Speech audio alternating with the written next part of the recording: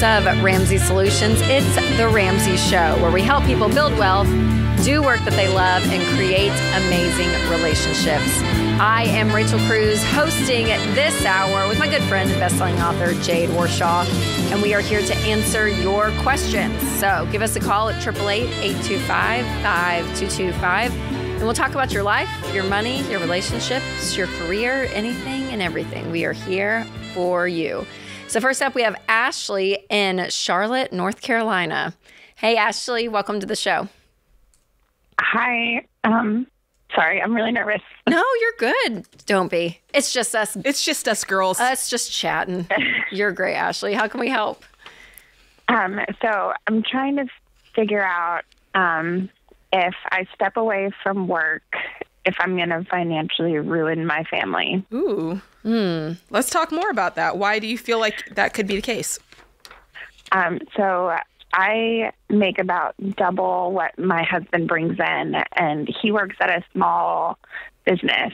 So they don't offer like health care or retirement plans or anything like that. And like, he's never going to leave that. That is his life. Okay. What does he earn? I know, and I love him. Like, what are the real numbers? So he earns about 60, and I earn about 115, roughly. And how old are your kids? I have a 4-year-old, a 3-year-old, a 2-year-old, and a 1-month-old. Wow. Oh, Ashley. Oh, my Lord. You're in it. I feel like we should just like take a moment and pray. I just almost fell asleep just listening to that. That's crazy. Goodness. Oh, man. Okay, so, and I totally get this, Ashley. Like after my third, actually when I was pregnant with my third, it was the moment I was like, oh man, do I want to go back to this work thing? What does this look like for me? So like this heartstring that moms feel, it is so real.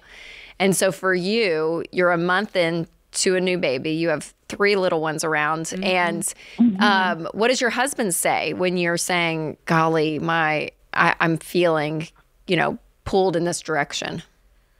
Well, he says that we'll figure it out and it'll be fine. But he feels like if I do step away, that I'm not going to feel fulfilled staying at home. He feels like I was meant to work and that I'll get bored.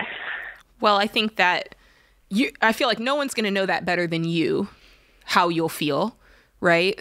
So it's possible that being new, after having a baby for the first time and you're just a couple of months in, it's possible that you're feeling more emotions in the moment and that you could step away and feel a little bit like, okay, several months have passed now, I'm feeling better about this. That is possible, but I do think at the core, you probably do know yourself best. My question, like when I'm looking at all of this, I'm just really wondering if you do get to the point where you decide, I want to stay home, can you actually afford to do it? Because I feel like that otherwise you wouldn't be calling this show. So that's really the question is, what's your financial situation above what you both earn? I mean, we're doing the baby steps. We're doing pretty well. We're debt free. We have a fully funded emergency fund. We own our house outright. Oh, gosh. For rental. Okay. And have you done a budget with just his income just to see if, from basic necessities, if everything would be okay? Oh, we have, and it's tight. It's going to feel tight. It's covered with my work. And so if we went to his, we would be about $2,000 short a month. Oh. If we get insurance on his. So, and I don't know where to cut or what to do. Because $2,000, that's a significant gap. That's not $200. Is there something you could do to bring that in to where you're still not working full time, but you're closing that gap while still staying at home? I'm not sure. I haven't really looked into that. Okay, and why doesn't he look for another job? That's another point. I know you said that this is his life, but like, what's the situation? I mean, this is his life. He's known what he wanted to do since he was 12 years old. Like, yeah, but what is it? What is it? Doing it? What is it? What is it? Well, he partially owns the business. It's he is a martial arts instructor. Okay, so is there a path to growing the business to where he's earning more? Basically, is what I'm asking. There definitely is, but it probably won't be for like another year or so. Okay. So I think what it gets down to, Ashley, is you guys, you and your husband, y'all have to sit down and decide what is a priority for our family? What does a priority look like? What are our values? When you both have desires that are conflicting, right? He has a desire to stay in a job where financially you wouldn't be able to do it. It would force you to work. And is that for him greater than having his wife who doesn't want to go to work be forced to go to work? Do you know what I mean? Like there's a level for me where I'm like, man, there's something about, and if you work, Ashley, I'm like, you're paying childcare for 4 kids. That's a lot. So there's a point too that your income at that point, it starts to dwindle really quickly for that. And so I don't know. There is something in me that I don't know. And Jade, you can correct me on the other side. I fight for the mom that wants to be home with her kids. I really do, because I do too. I think some moms, us, Jade and I, we love to work, and so we're working, and it's great. But when you have that feelings, I've had that feeling before, Ashley, we're like, I just know this for this season, this is where I'm supposed to be. And here's the deal too, Ashley, it may not be forever. It may that you guys do it for 3 years and then, regroup. Half of the kids are in school and maybe one has a 5-day-a-week program and, and you start going back in. But motherhood is such a seasonal time, and I really do. I fight for women to be able to honor that. And the thing that sucks is that the math has to math. As we 100%. Would say. Yeah. And so something has to give, Ashley. So there either has to be a level that you say, hey, part-time, I'm going to do something on the side to bring in income, like Jade said, or the only other, or you go back to work full-time, or he has to find a different situation to sustain the life that you guys both want, right? So, when you're crunching those numbers, be careful, because I want to make sure that you're crunching them. If you're doing your budget, your lifestyle as it is with both incomes, and you say, hey, we could get this, we're just $2,000 away. That's pretty good. That might just be the difference in you changing your lifestyle a little bit. Does that make sense? Yeah. Is this a lifestyle thing, or is it, hey, Jade, even with our bare bones budget, we're $2,000 away? I think those are two different questions, right? It might be. It probably is the lifestyle thing. I mean, there's definitely things that we could cut. Like there's some programs that our kids are in. But you have to ask yourself, my 2 oldest, like they do dance. But you have to ask yourself about that quality of life too, because there's part of this where I could look at this and go, hey, you go out and make an extra 1,000, he go out and make an extra 1,000. Like that should be easy enough. But if that still just gets you to a barely baseline, how much are you going to enjoy staying home with 4 kids when you can't put them in any activities? Yeah, so you got things to weigh out here. Yeah. So maybe there's another option, Ashley, even for you, for the time being, or maybe you guys say for a season, for 3 years, we're going to grind it out, and you do, and you cut the lifestyle way back. But so thanks for the call, Ashley. I don't know if that helps, but I think you guys sitting down and deciding what you value the most, because something is going to have a sacrifice, and you guys need to choose that. That's right.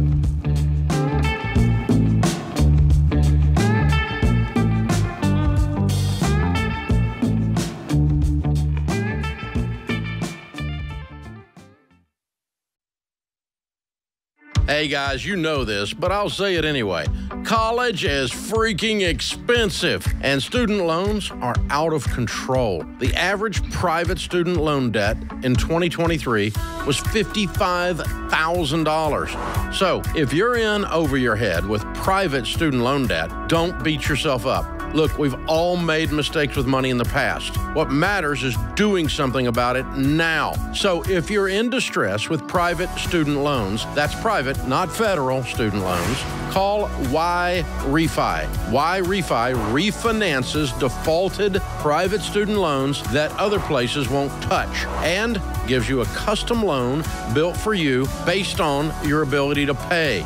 To learn more about this custom refinancing option, call 844-2-RAMSEY or go to yrefi.com/Ramsey.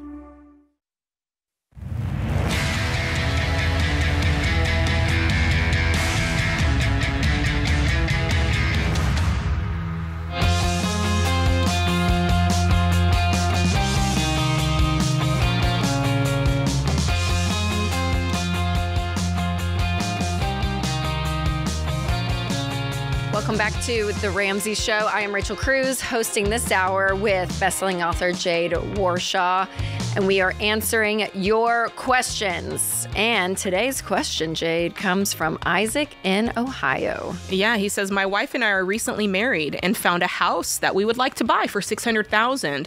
We earn about the same amount a year, $600,000 a year, and we have zero debt. Good. My wife has over $200,000 sitting in a savings account, and I own a home that I bought before our marriage. I proposed she put down $150,000 of her savings for the down payment and put the house in her name. She comes from a divorced household, so it's why I suggested putting the home in her name. Her family thinks it should be the man's responsibility to pay for the house, and she should not be putting down any money. I don't know what type of world these people live in, but it's not the 1950s anymore. They don't seem to comprehend that I already own a house and can't just buy another one. What can I say to knock some financial common sense into these people? Isaac, I'm gonna knock some financial sense into you, dude. Listen, you're both wrong. All of you are wrong. Here's the thing. There's just a lot of I, me, his, her, all this individual talk. And we're married, right? My wife and I are recently married. And so I just think that the same way that you feel that her side of the family kind of has this outdated or erroneous way of thinking, I honestly think, Isaac, you have a little bit of it too, because you guys are very separate. And I understand that you're in many ways trying to honor like some of her previous trauma and her previous pain with the divorce. But I would think of that as even more reason to cling on to the fact that we're together. I'm not going anywhere. We're making this work. We are one. And that's the relational side of it that I see, that I think no matter what you decide here, I think you're going to run into problems until you solidify the oneness in your marriage. So that's thing number one.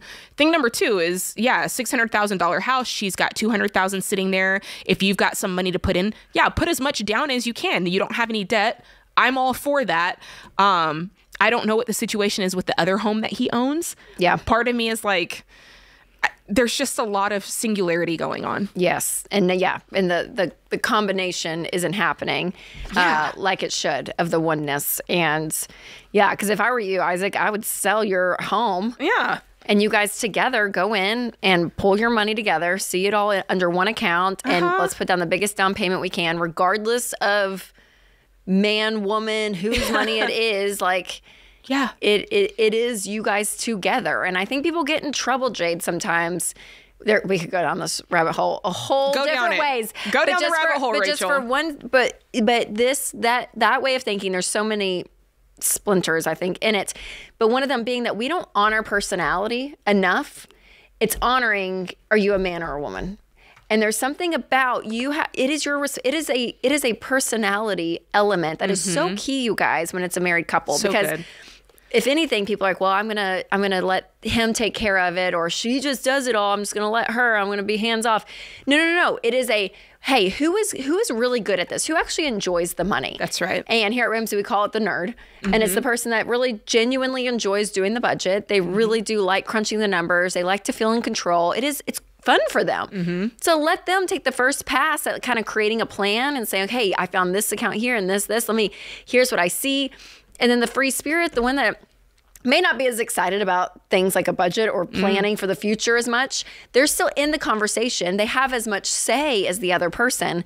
But again, it's regardless of gender. It is truly how you're wired and how you're created, and honor that in each other, because you can learn from each other in both ends of it. So absolutely. I don't know. I don't like that way of thinking. I don't either. I 100%, and I love that you put it in that way. It's just a personality trait. It's not a gender. Yeah. On that, but they've got to get together. Yeah, on both ends of y'all are on both extreme ends. Her family's on one end, and Isaac, the way you view money and relationships, is at the other. Y'all need to find that. There's a balance there, so come more in the middle. But thanks for the question. Good question. Yes. All right, let's go to Gustavo in Denver, Colorado. Welcome to the show. Hi. Hello. Can you hear me okay? Yes, we can. How can we help? So my current situation is I am 30 years old, trying to move out, and I have poor credit. except I don't really have any debts to pay off to build credit, and I'm getting declined everywhere left and right, and I'm not sure what to do. Do you have poor credit or zero credit? Poor. Low 600s, but everywhere I apply, that's all they really look at. Yeah. Why is your credit low? I have 2 derogatory marks, and I haven't necessarily been smart in the past. But I started following you guys over a year ago, and I've paid off a couple credit cards, and all is left is 2 collections. Yeah. And so it's just dropped over time because I've been slowly paying everything off. Yeah. But you still have the 2 in collections. All that's left. Yep. Yeah. I mean, the fact is it's going to be low and bad until you get everything that was on your credit cleaned up and cleared off, including the 2 that are in collections. And then after that, once everything's off your credit, it takes 6 months to 12 months for that to drop off completely, and then you're at 0. And that's where you want to get to. So I think it's just going to take you some time. Why are you trying to buy rental properties when you have 2 items in collections? No, I'm just trying to move out. Trying to rent somewhere. Rental. Okay. Have you had a consistent job at the same employer? Yeah. I work as a trucker, and I just actually a year ago switched jobs. So I've been employed at the same place for over a year. Have you shown them proof of income at an employer for 1 year? And do you have money saved? Do you have first month's rent, last month's rent, a security deposit? Do you have cash that you can be upfront with? Yeah, I have the cash, and I have all the proof for what I make and all the other bills that I paid on time. And just nothing. Yeah, so then at that point, honestly, you're just working with big corporations where there's probably a manager at that apartment complex, and he literally doesn't have the power to rent you something, because it probably is, hey, if anybody's below 700 or whatever, you don't have the authority to go and rent. So either you need to get to somebody with higher authority and the power to be able to kind of override that, or you need to look for somebody that's a landlord and they're a one-off and it's not part of a big, system like a big apartment complex, but maybe it's a small, 1-bedroom, something that there's a owner that you can actually talk to that owner and tell them about your situation. Have you tried that route, or has it been just more like apartments that you've been shopping? I've been looking around in Zillow and all the main places to apply for rent. Yeah. The only thing is, so there is I'm trying to move out within 2 months, and also I had an idea to get a loan to try to build credit, but I'm not really sure. I wanted to get your guys' opinion on that as well. I definitely would not go into debt to try to build your credit.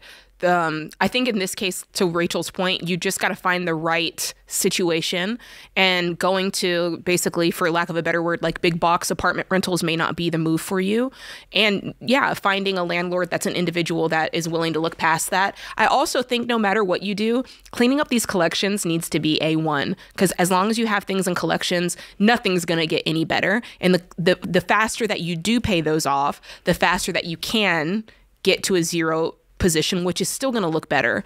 Yeah, and that's the distinction here, that Jade's exactly right. It looks better to have an undetermined credit score that they can't pull numbers for because they don't exist, because it's been over a year since you've had any level of debt. So so there's at least a credible story there, where what's being flagged for you obviously is that there were issues, and that number is showing, hey, he didn't pay back what he said he was going to, and it looks bad on you. So I don't know if there's a situation, Gustavo, where you can stay where you're at for maybe 6 months to a year, and you grind it out, you get that stuff paid off, get that place where you have more of a clean credit history, and then go out and try to rent, or find an individual that you can sit down with and just show them, hey, I'm a person, here's the situation. And the more cash you have to be able to present, hey, I'm able to cover X, Y, and Z if something were to happen, the better it's going to look for you. So I'm sorry you're in that situation.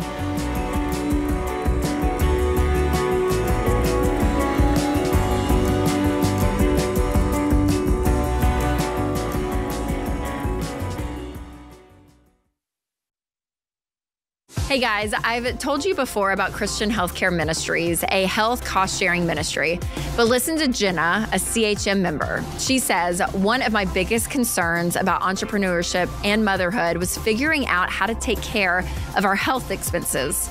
But we have found a solution that works for us in an incredible way. She loves that with CHM, she can help other families who need it and receive help back when her own family has an eligible medical event. CHM has been a godsend for Jenna. That's her CHM story, and it could be yours. Learn more and join at chministries.org/budget.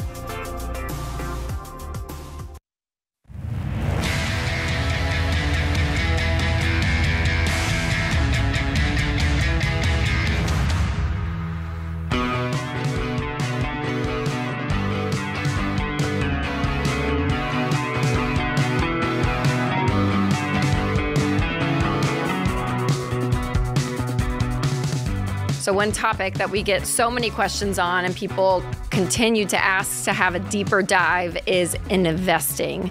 So we're so excited to announce a brand new event, Dave Ramsey's Investing Essentials.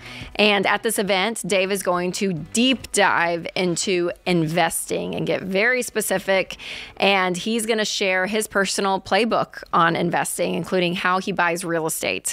It is a 2-night virtual event happening May 21st and 22nd. And it's online, so you can just watch it from the comfort of your couch. And investing, again, is something that you guys ask about a lot. So at the event, we're going to dive deep into those basics. We're going to talk about specific things like mutual funds and real estate.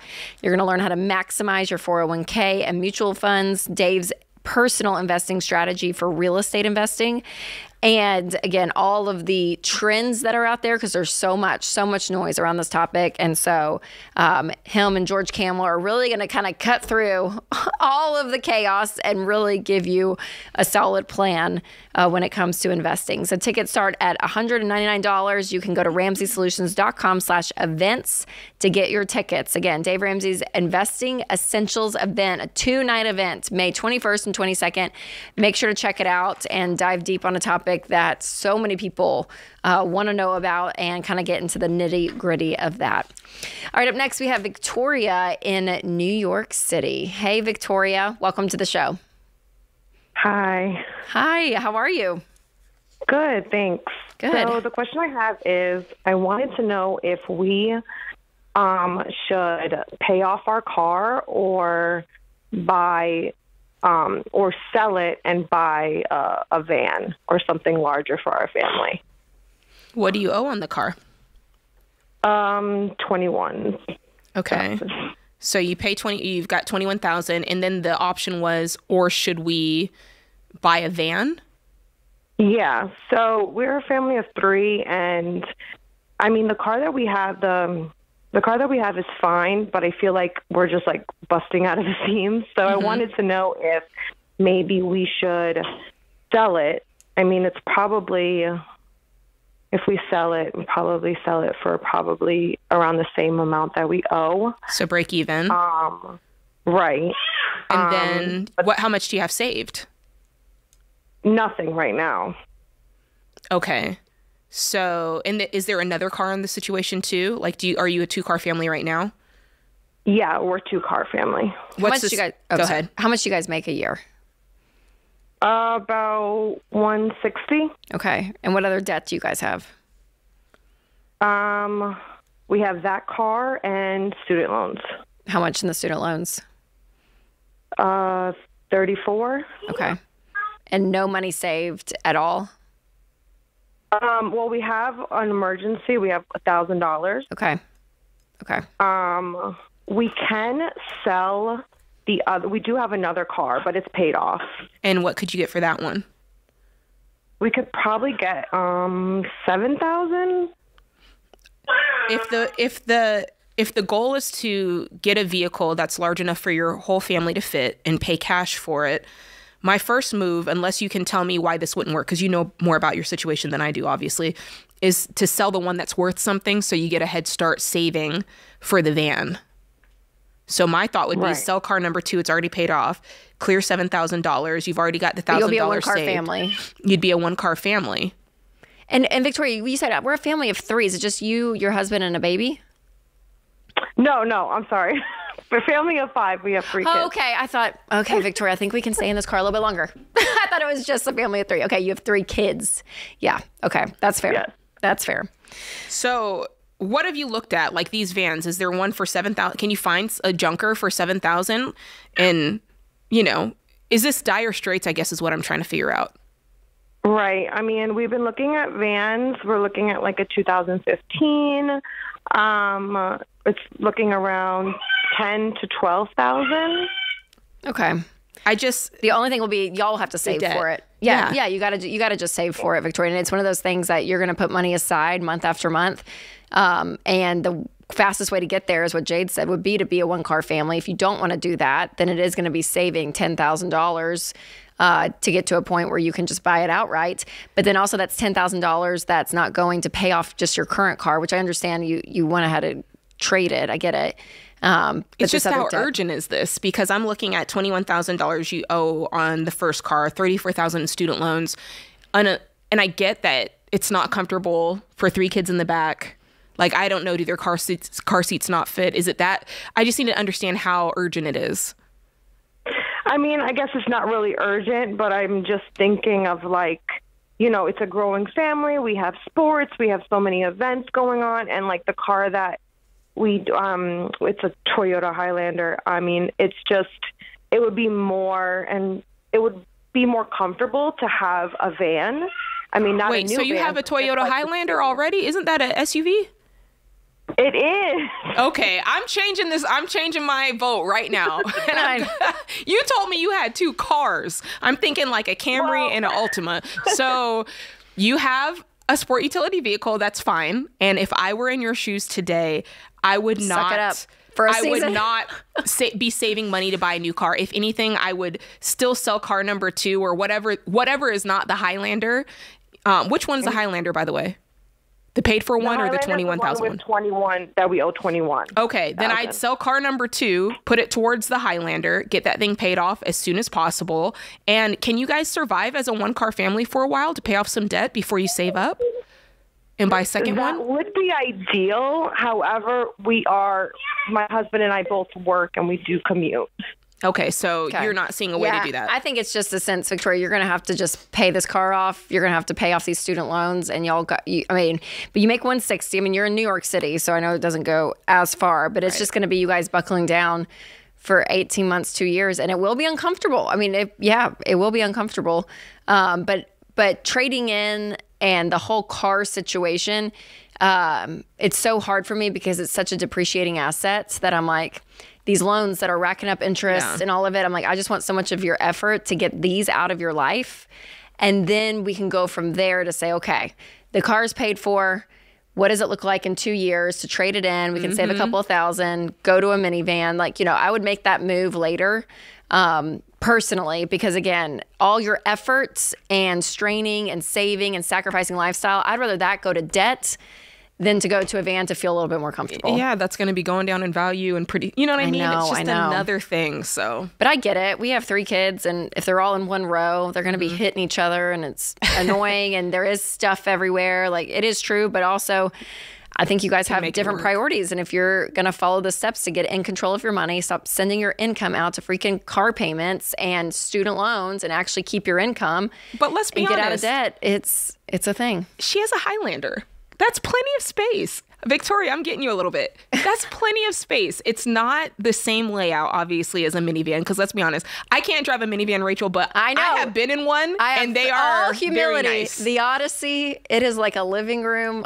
It is the best thing ever. You're not cool. I get it. But it is a minivan. Space, it's so easy to get the kids in and out. That is very, very true, but a Highlander will get it done. It will get it done, yeah. The minivan has its luxuries. It does. And it was so cheap. When we went and priced out cars, we looked at SUVs, like we looked at, all different levels, and I'm like, I just couldn't stomach buying an SUV because I'm like, my children, God love you if you listen to this later on in your life, kids, but you're disgusting. Like, I'm like, they take sandwiches and spread them apart and put them on seats, and there's gum in the back. It's just their kids, And I'm like, I just can't stomach a nice SUV personally at this stage of our life. So 100%. And the minivan was a third of the price.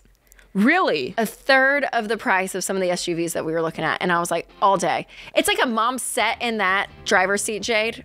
Yeah. And the mom said, where do I want cup holders? Where do I want storage? What do I want? You sit in a minivan driver's seat and you think, hey, mom designed this car. Thank you, Mom. Listen, Honda Odyssey. Minivan is great. The worst part of it is people have to see you drive it. It's a minivan. You have to drive it. That's the worst part. But I'm with you, Rachel. I know. I'll get my cool mom SUV soon. Yeah. We'll see. This is The Ramsey Show.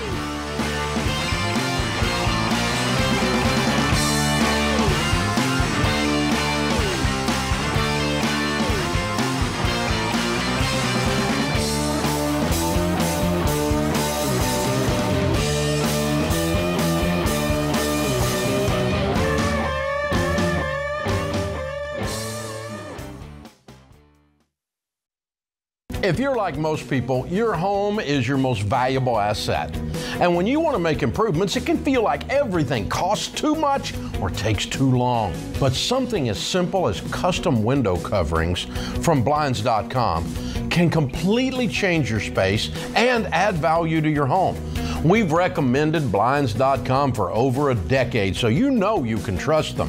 From blinds, drapes, and shutters to motorized shades, they make it easy and affordable to upgrade your entire home, and their team is ready to help with everything from design consultation to measuring and installation.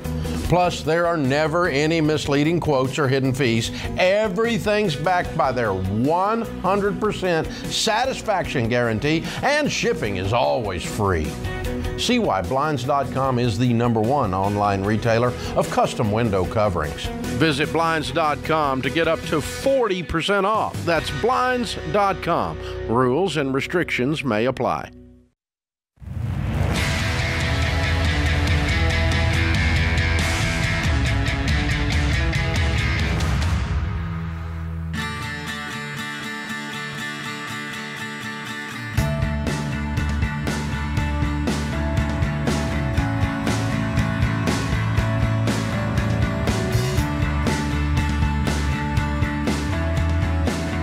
Welcome back to The Ramsey Show. I am Rachel Cruze, hosting this hour with best-selling author Jade Warshaw. And we are taking your questions.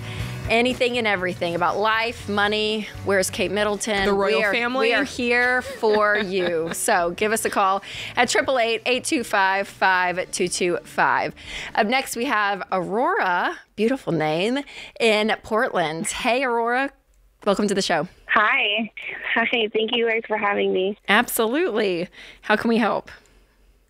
So my question is, do I pause baby step 2 in order to save up money? I just got told last week that we're being laid off here at the school district that I work at. I'm sorry. Yeah, and so, it was a little unexpected. But I'm in baby step 2, so I'm like, do I save up money now in case, for future, or do I just keep going at the debt until it's paid off?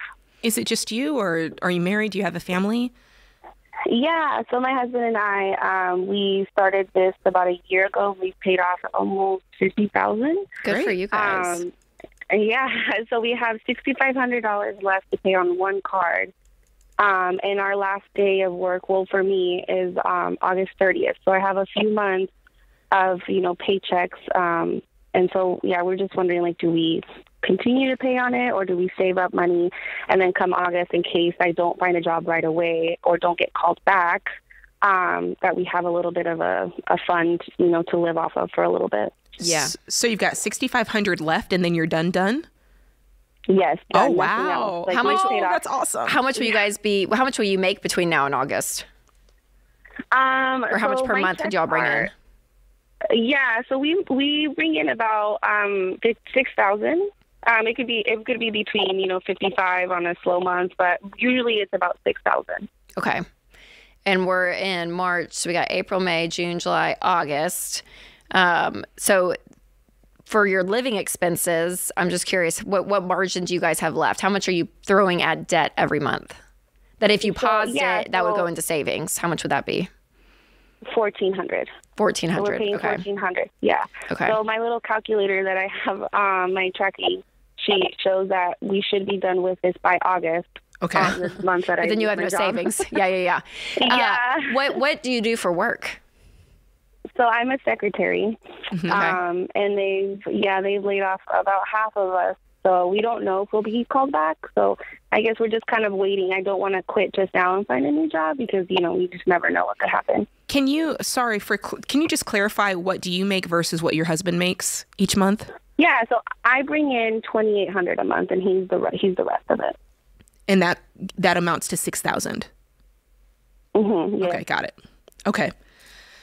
I think that you've got to do a budget here and figure out what's going on because you've got $1,400 left that you're putting towards debt. I do want you guys to have savings. The real question is, what does your lifestyle look like just on his income? And is it something that you guys can live on for a while until you find something new, or is it something that's going to put you in a state of emergency? One thing I do want to highlight is congratulations for paying down this debt and answering that call when it came, because this would feel so much different if you had $50,000 of debt laying around. Am I right? Exactly. Yeah. And just a quick shout out, you guys gifted me financial peace last year, and it's been a relief. Mm-hmm. I'm so glad. I'm too. so glad. I think my first reaction would be what Jade said of, hey, could we live off of, if we had no debt, right? Technically you'd be debt free. Could we live off of his income for 30 days, 60 days until you find a job if you can't find one sooner than that? I just feel like your skill set, it's so versatile. I'm admin stuff, you'll probably be able to get something. So for the worst of the worst, could you guys live off of his salary for 30 to 60 days? And if you're like, no, we can't, then I would be okay saying, yep, we're going to put 1 to 2 months away just for safekeeping because we know this is coming. And again, if these were different numbers, I would probably have different opinions, right? But because you guys are so close, right, and your income it's pretty much half of what you guys bring in. He's got 32 and you've got 28. Mm-hmm. So we're right about the same. So we would be very... It'd be tight. We would be very limited, and just right on the cutoff, which I would be worried to just live off of his income. Here's the thing. Never know. The blessing you have here is this is happening, and it's not happening until August. So there's nothing. It's not to say that you have to wait till August to find a new job, right? You can start looking closer and closer and really truly have something lined up so that you have a smoother transition. Yeah. Do you love the job you're at? Because you keep saying, if I get called back, what does that mean? Is it because another department would need something? Yeah. So we're with our school district, we have unions. So there is a possibility of being called back once, the school year we're getting closer to the new school year. They're like, okay, well, if we have extra students, our number of students go up, then we might be able to hire some of us back.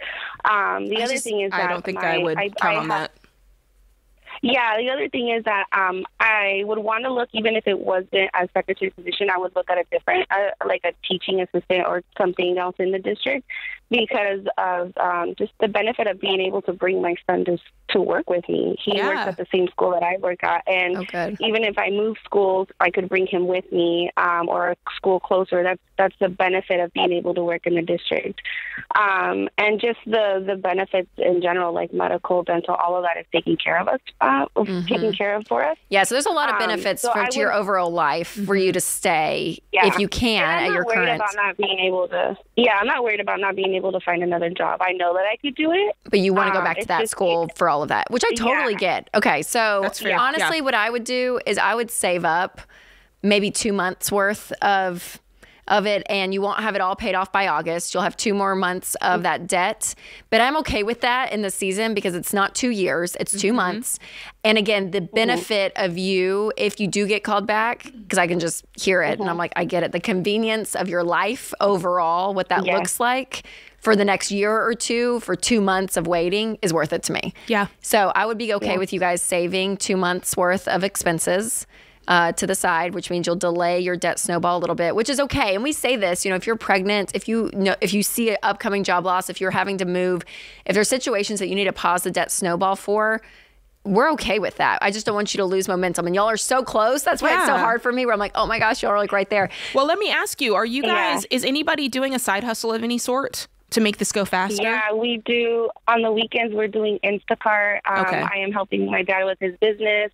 Good for you guys. And good. we've already cut so much out, and we're already like doing so much. I would hate to just lose this momentum. I'm like, do we stop? Do we keep going? Yeah. So we're doing and a the lot. momentum is just going to, you're going to still save at the same speed and the same rate as you were paying off debt, right? So that momentum goes, and that momentum is still for a big why. It is to say, hey, you know, I can get called back to the school where my kids are at and my son's at, and that's a big why to continue what you're doing. So yeah, I'm good with you guys saving 2 months. What do you think, Jade? I'm with it. My thought was going to be, is there some way that you guys can pick up any extra work so that you can keep almost like doing both? You're still able to maybe to pay off this debt, but you're also able to stack up some savings. And then the other side of it is there still a way to have something just be in talks or have something lined up just in case? I mean, I hope you do get called back, but if you don't, I want to make sure there's something there and you're not elongating this process any longer than you have to. Yeah. Yeah. If your confidence is high, that you can plug into something. Yeah. So there is, so we get the month of July off for summer break. So there are summer school jobs and stuff that we can pick up. Yeah, that's it. That's great. So that's what I was thinking of doing. I'm like, okay, maybe I can pick up a few extra, summer school hours. And also, there is a possibility of being able to find another job. I have somebody who can help me with that. Good. Okay. At, like medical offices and stuff. Yeah. That's great. I'm just preparing. And and Aurora, you guys are doing an incredible job. I mean, and this is why you do this. This is why you do this. So you're not stuck in $50,000 of debt trying to figure this out. So there's a lot more peace, a lot more control and planning. And I'm just kudos to you guys. You're doing it, doing the extra work, paying it off. And I'm so excited for you guys. You're so close. You are so close. Well, thanks, Jade, for a great show. Thanks to all the guys in the booth. And thank you, America. This is The Ramsey Show.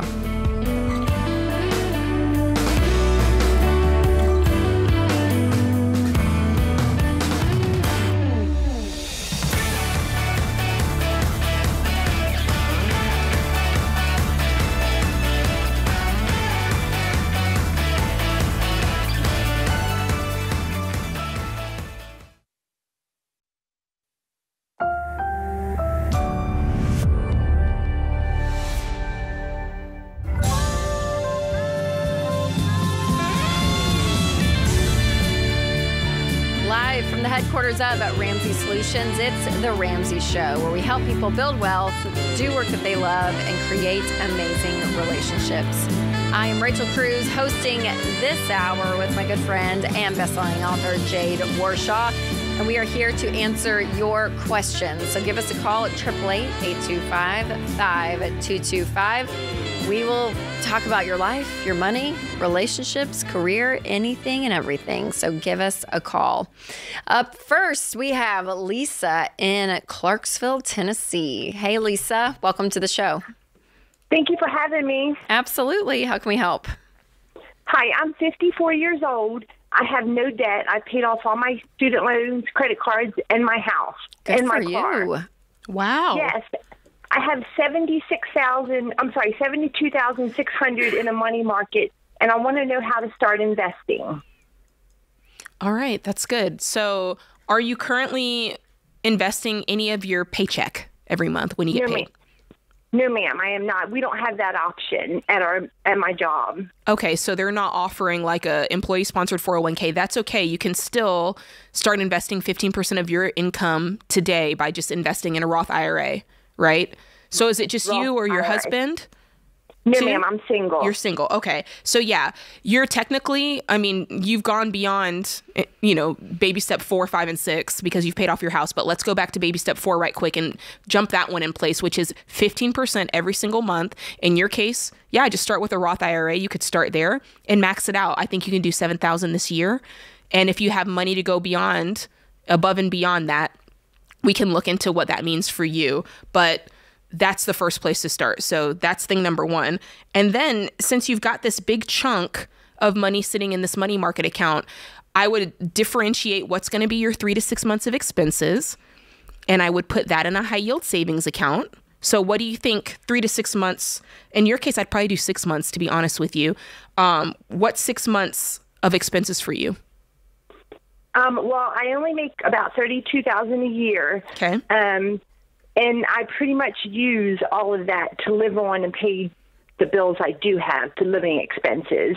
I do have a little bit left over from each paycheck, but I have not been putting that in savings I got divorced in September, so I haven't been putting anything in savings since I got divorced. I see. Well, the good news is, like you said, you've got the $72,000, so you don't necessarily need to set any more aside into savings per se.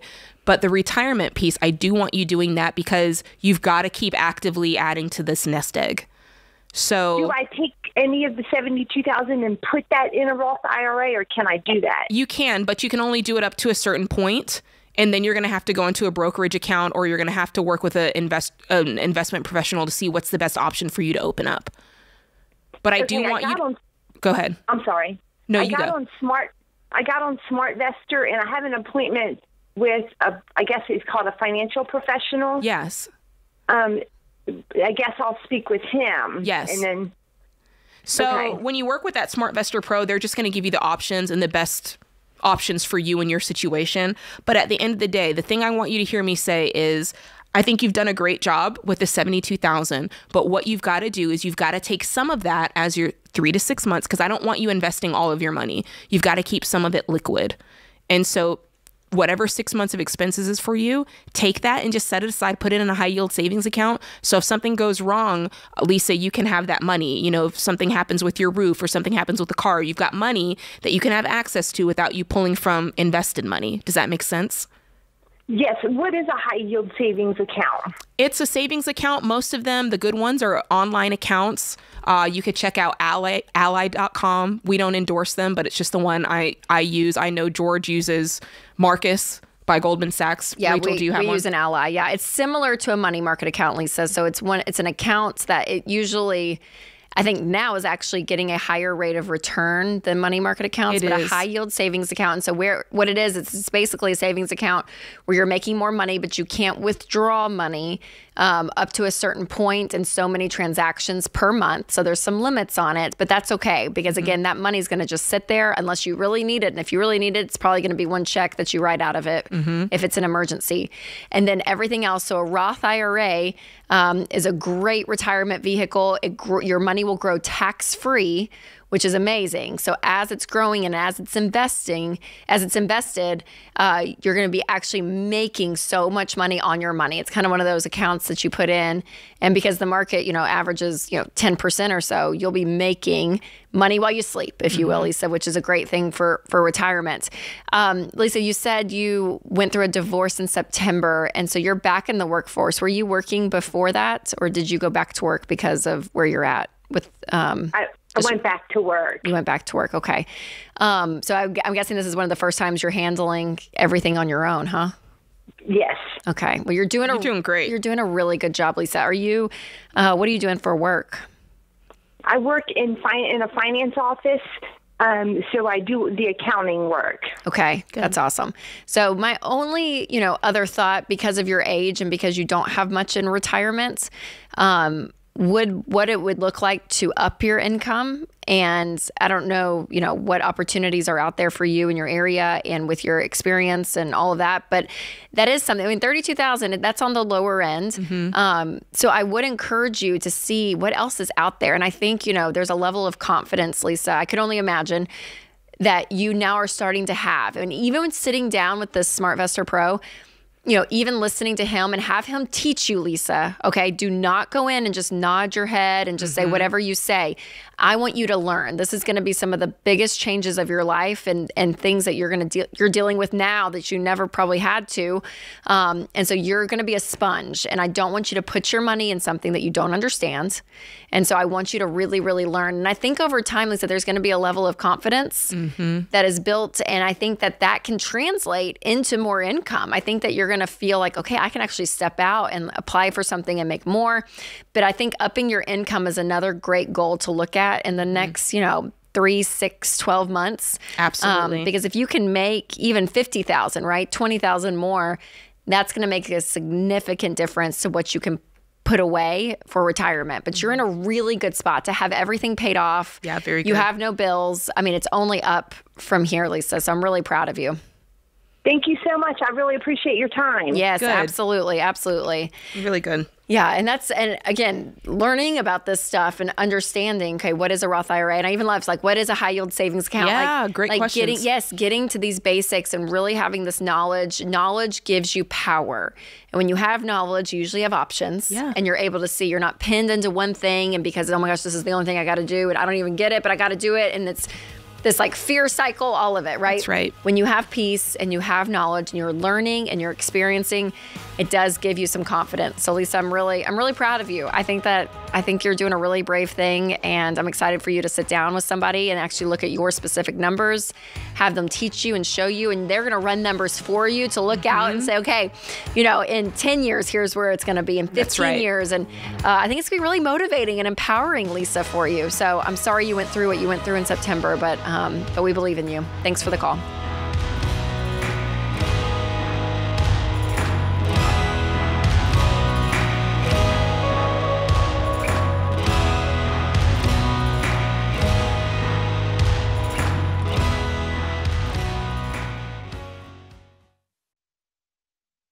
Your home is probably the biggest purchase you'll ever make. And with the real estate market like it is now, you'll need a mortgage company you can trust. That's Churchill Mortgage. You guys, buying a home is not a button push. It's a process. It takes building a relationship with an expert who will dig into the details and give you peace of mind without busting your budget. Churchill is one of the highest rated lenders in the country. And they're Ramsey trusted because they do what's right for you. Go to churchillmortgage.com to get started.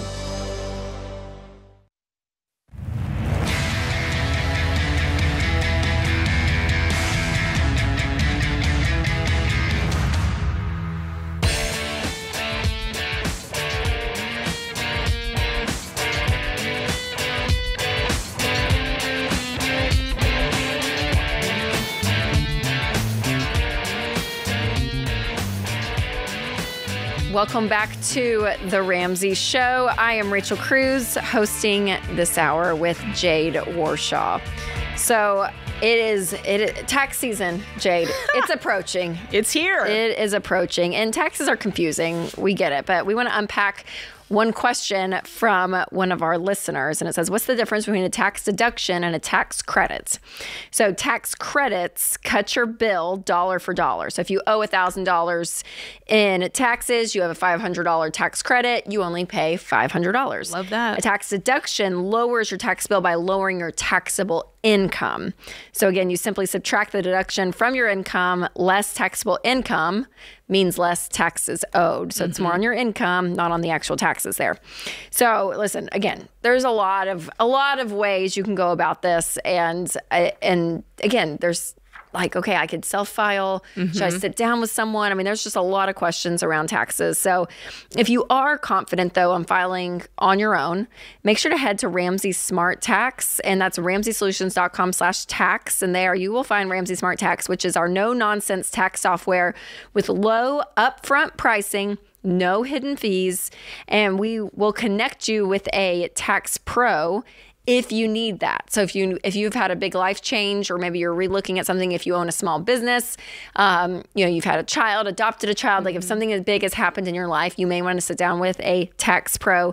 And again, you can find that on our website at ramseysolutions.com/tax, and you can get connected to a tax professional who is Ramsey trusted. So again, you can file on your own using Ramsey Smart Tax, or sit down with a tax pro who is Ramsey trusted at ramseysolutions.com/tax. Love it. Up next, we have Morgan in Tucson. Hey, Morgan, welcome to the show. Hi, thank you all for taking my call. Absolutely. How can we help? So my wife and I are buying a house. We got it down to 635, but it needs a little bit of work. We do have to put a new roof on it, which we estimate to be about $30,000. However, that's that's our lowest estimate, so it could be as much as 40,000. We also have another 3 to 7,000 for radon, so we're looking total at 33 to 50,000 that we have to put into the house before we move into it. Originally, we were going to put down $335,000 on it by doing $235 down and then recasting $100 afterwards, because it got us 0.5% savings on the mortgage rate. Now we're trying to figure out, do we go ahead with that original plan? We have the cash to do the roof and radon, but if anything goes wrong, then we're going to be short on cash. We'll have the cash, but we're going to be short on it. Or do we hold off a couple months for the recast and make sure that we have everything squared away, moved to New Mexico from Arizona and all of that?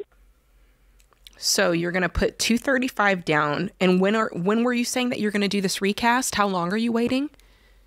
We originally were going to do it the next day, which we were allowed to do. I don't understand why. Help me understand that. The only reason that we wanted to do it was because they gave us another 0.5% discount on the mortgage rate. That's all. To the next day, put another 100,000 down. Correct. And there's no, I mean, obviously with the recast, you're not closing again. You're just putting a $100,000 payment. Correct. I don't know.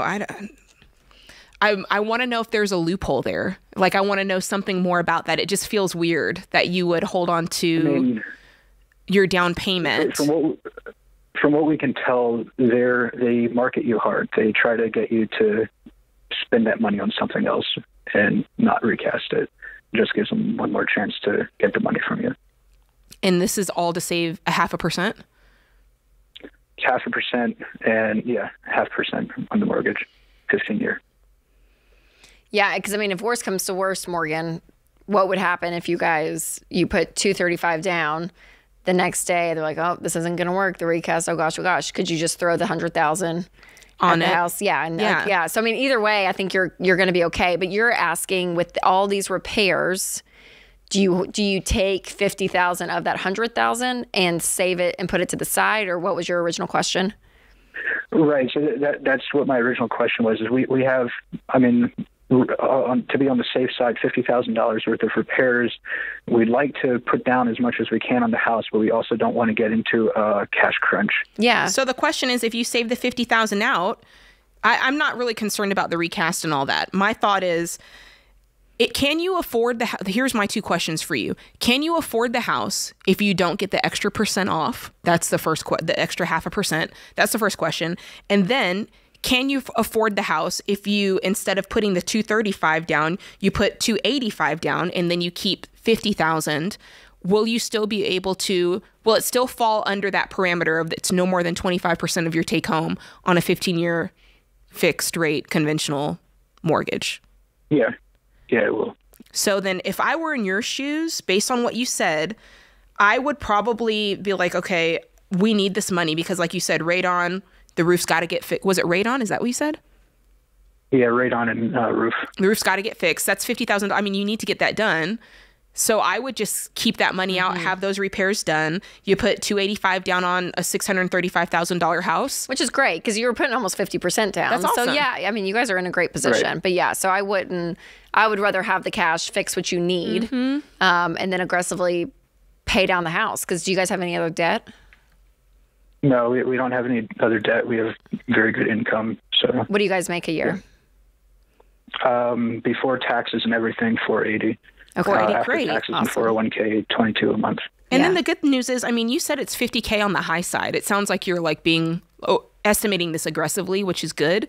And if you get out on the other side and you're like, hey, we still have 10 or 15,000 left, throw it towards a mortgage. Yeah. Right. Yeah. Okay.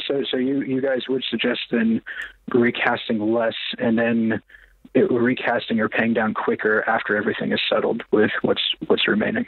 Well, would they let you are they going to let you recast it even though it's now going to be less than 100,000? Yeah, they don't care. That was part of the deal we signed with them. Okay. Yeah. I'm okay with that. And you guys make insane money, Morgan, too. So I'm like, if you have, you'll have roughly $330,000 left on the mortgage, and you guys making $480, which again is before taxes and everything. But I'm like, y'all could have your house paid off in 3 years if you really did it. So I think you're in a great position. But I would have the cash on hand to do the repairs that are necessary. And I'm thankful that you know that they're coming, because for some people it sneaks up on them and they don't have the cash to fix it. True that. You know, usually when I hear recasting, my radar goes up, because a lot of times people are doing that really just to get a lower payment. And it's in their mind, they're thinking, this is great. I don't have to close again. I'm not paying those closing costs. I can just have them recalculate it now that I've made this giant payment and get a lower payment. But at the end of the day, the whole point is to pay off your mortgage and get it out of your life, not lower the payment. And so that's kind of, I was wanting to ask those questions, but it seems like they understand. And for them, the motivation was to get the lower interest rate, not to necessarily get a lower payment. That's right. That's right. Yep. No, that's good though, because I think, again, with the housing market where it's at, it's so expensive. I mean, everywhere, I just feel like it's insane, and rates still are high. And so the whole mortgage conversation is one that is continued to be had. And it's still it's a hard situation for a lot of people. But for them in this situation, like you said, it is more about getting a lower interest rate because they're going to pay it off quickly. Yeah. And it's not just trying to finagle the system to just get in a house where we barely can get in, but we're barely doing it, because when you're stretched to that point, that the only way we can do this is if we do a recast, right? Like if that's your only option, there's some desperation there. And if anything goes wrong, it's going to be so stressed, and you're going to hate this house, and you're going to think, why did we do this when we did it? Why didn't we wait 6, 8, 12 months and save more? So give yourself some breathing room, you guys, in this. And I know people are like, get in the market, get in the market, get in the market. There's a lot of incentives out there right now too, that can lure people away from better judgment. So. Yes, exactly. So be careful with some of this, you guys, as you're out house hunting and all of it. We love houses. We love real estate. We want it to be part of your life, but we want it to be a blessing, not a curse. This is The Ramsey Show.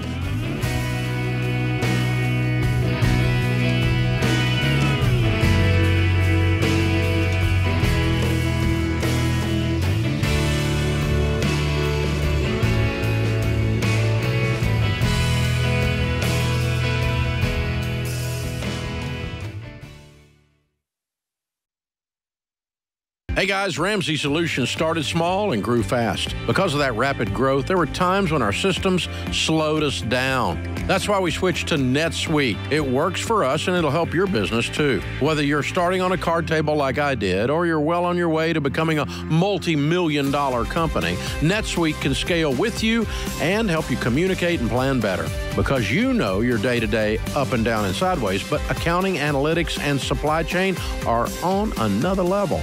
So maybe you're just not tech savvy. That can be okay. NetSuite will help at your speed and whatever your situation. More than 37,000 companies use NetSuite to know their numbers and their business better. So check out NetSuite today and find out how they can help you become the business you want to be 5 or 30 years from now. And right now, you can download NetSuite's free KPI checklist designed to give you consistently excellent performance at netsuite.com/Ramsey. That's netsuite.com/Ramsey.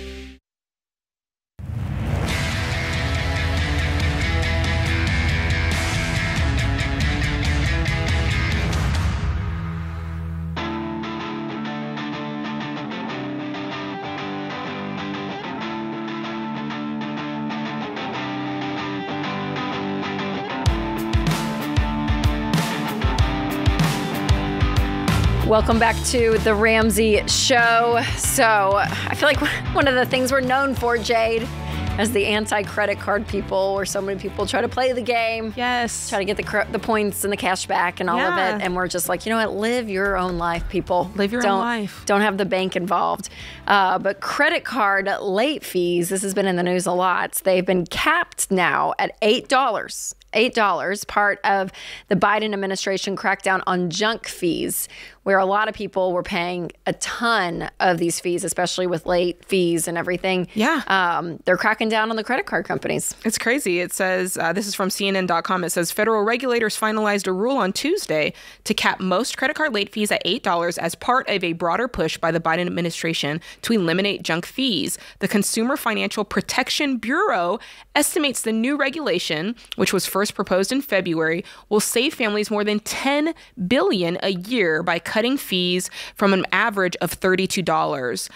It comes as Americans continue to pile on credit card debt. Guys, we know Americans are in 1.1 trillion with a T of credit card debt, which is crazy. More than 45 million people are charged late fees on credit cards each year, which, by the way, that means for all the people who say, I have a credit card, Jade, but I pay it off every month.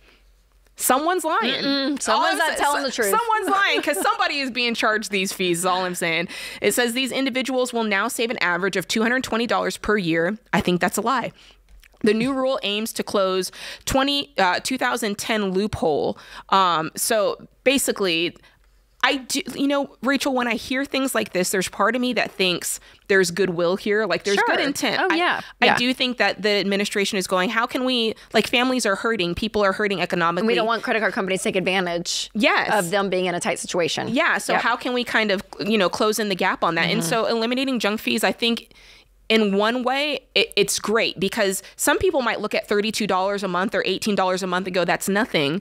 But we do know that a lot of folks who are using credit cards, not everybody's using them to live a lavish life. Right. Some people are just trying to keep the lights on, trying to keep groceries in the house. And so there's part of this that I know a large population might be going, oh, great. I could use an extra $32. Yeah. But I really do think that at the end of the day, we have to realize that this is not something that we should cling to for hope. This is something for us to go, listen, I got to get out of this cycle. Yep. If $32 is what's meaning the world to me, I got to get out of this. And honestly, what I think is the way the credit card companies they're going to find another way to charge you. Right. They're not going to, do you think that they're really going to let go of $10 billion a year? No. They're not going to let that slide. They're going to find another way, whether it's increasing their interest rates, whether it's charging other fees. They'll figure out a way to do it. They're not going to just lay down and say, yeah, sure, whatever. Yeah, $10 billion. Yeah, I know. So, and what's crazy too, and it's interesting to think about, and I hate to say this because like you said, I'm like, there are people hurting and that this is the thing that is somewhat keeping them afloat, if you will, but still in this cycle. Is it these fees hurt less? So does it keep you in a cycle because it doesn't hurt as much? Yeah, you're not being charged that heavy late fee, so it's okay if you're late. Yes, it's okay but if then you your keep credit it around. score keeps getting dinged. I mean, all of it. So it's just being aware that this still, like you said, Jade, can't be the thing that motivates you. It has to be out of this willpower of a higher will, if you will, to say, oh my gosh, I don't want this to be my life. And I don't want this cycle in general, regardless of what legislation is passed or not.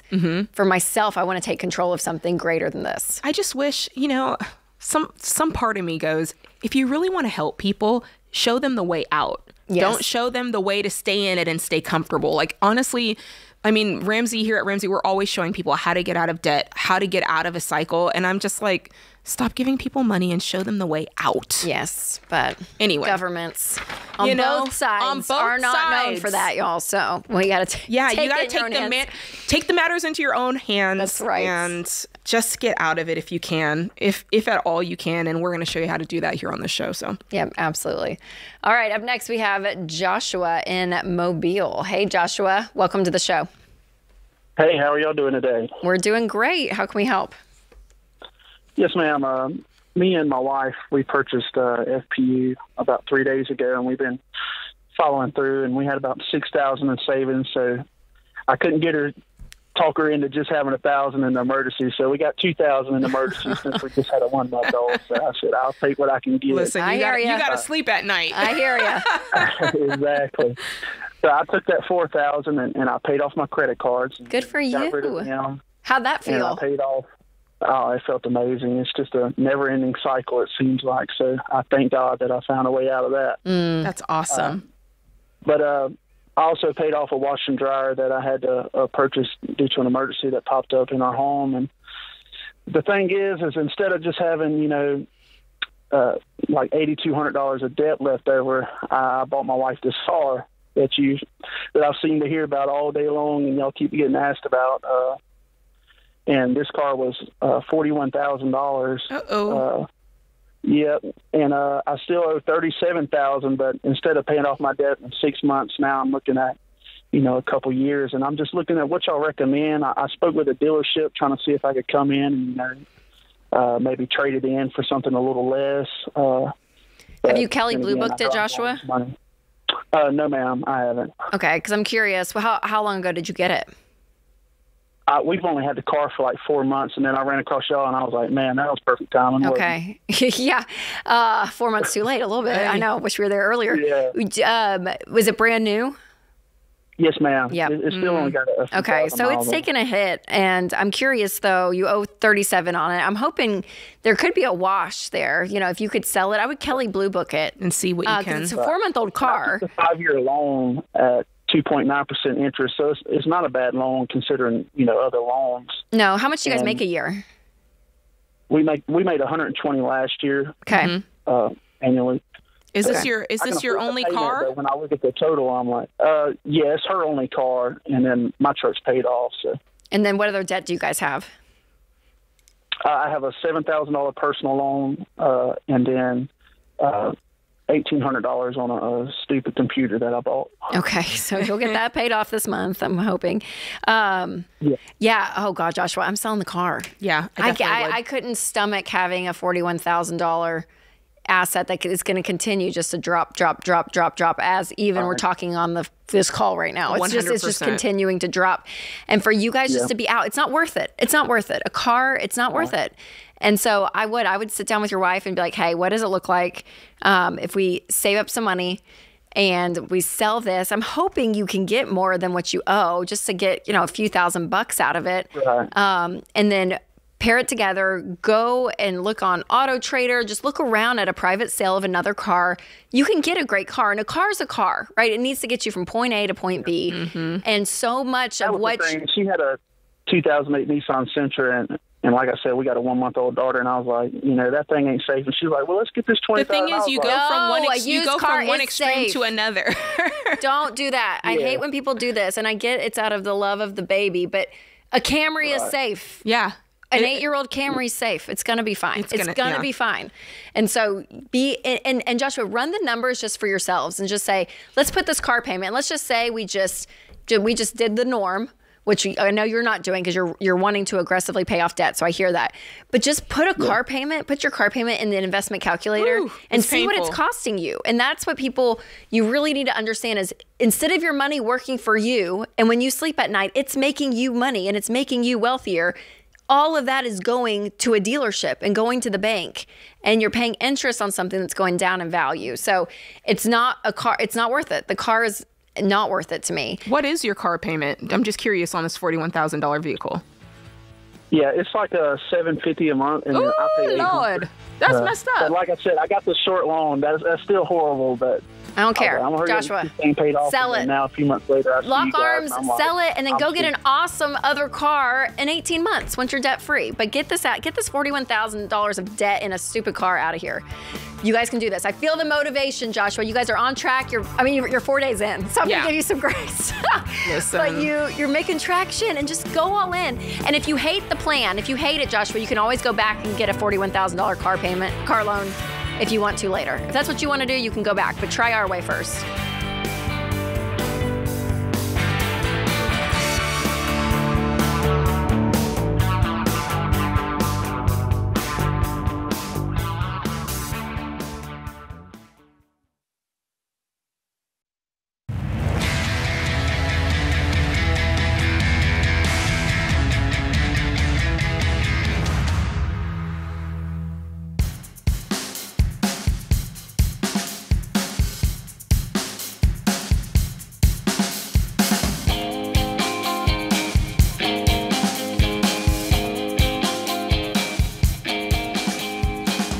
Welcome back to the Ramsey Show. We were just talking at the break as we were coming on hot on the air. Yes. Of just, especially you young families that have kids and you're in this season of just, golly, it's a lot of work. And the kids are just, there's goldfish cracker crumbs and peanut butter and jelly Uncrustables squeezed everywhere. It's just, you want to be able to enjoy life. And I think for some people, It can be like, we want the nicest thing. We want a brand new X. We want this, and this. Can it even be taken care of, though, the way it's supposed to be is the question. And there's a level of like, and I can be like this where I'm like, I just don't want to spend money on something that I can't enjoy in life because I'm so scared it's going to get destroyed. And maybe one day, once they're teenagers, or I don't know, parents of teenagers can correct me. Yeah. There's a point that I'm like, okay, great. That's not going to get spilled on. Or for the most part, like you can handle X, Y, and Z. All I know, Rachel, is I watched my son take a piece of pizza and take every piece of topping off of the pizza into his lap in the car. And then when I leaned over to see what he was doing, I watched my daughter spill her piece of pizza on the carpet. Oh, yeah. And I'm like, I can't drive a Lexus truck. It's done. I never can. It is. It's a real thing. So we want to enjoy life too, people. So some people go get the brand new thing because of the new baby. And I'm like, I don't know. Just get used. They're going to spit up on it. Yeah, 100%. The car seat is going to put those deep indentations into that nice leather. Even if you put down the little mat, it's still going to put that deep, you put the little kick pads. By the time you baby proof it, you put the kick pads on the back of the seat. Then it's not even it's not even what it was intended to be anymore. I'm like, listen, I'll just wait. We'll wait. We're going to have delayed gratification, That's Jade. Right. And these kids are not going to ruin that truck when the time comes. That's right.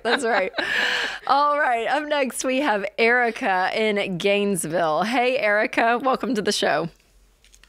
Hi. Thank you for taking my call. Absolutely. How can we help?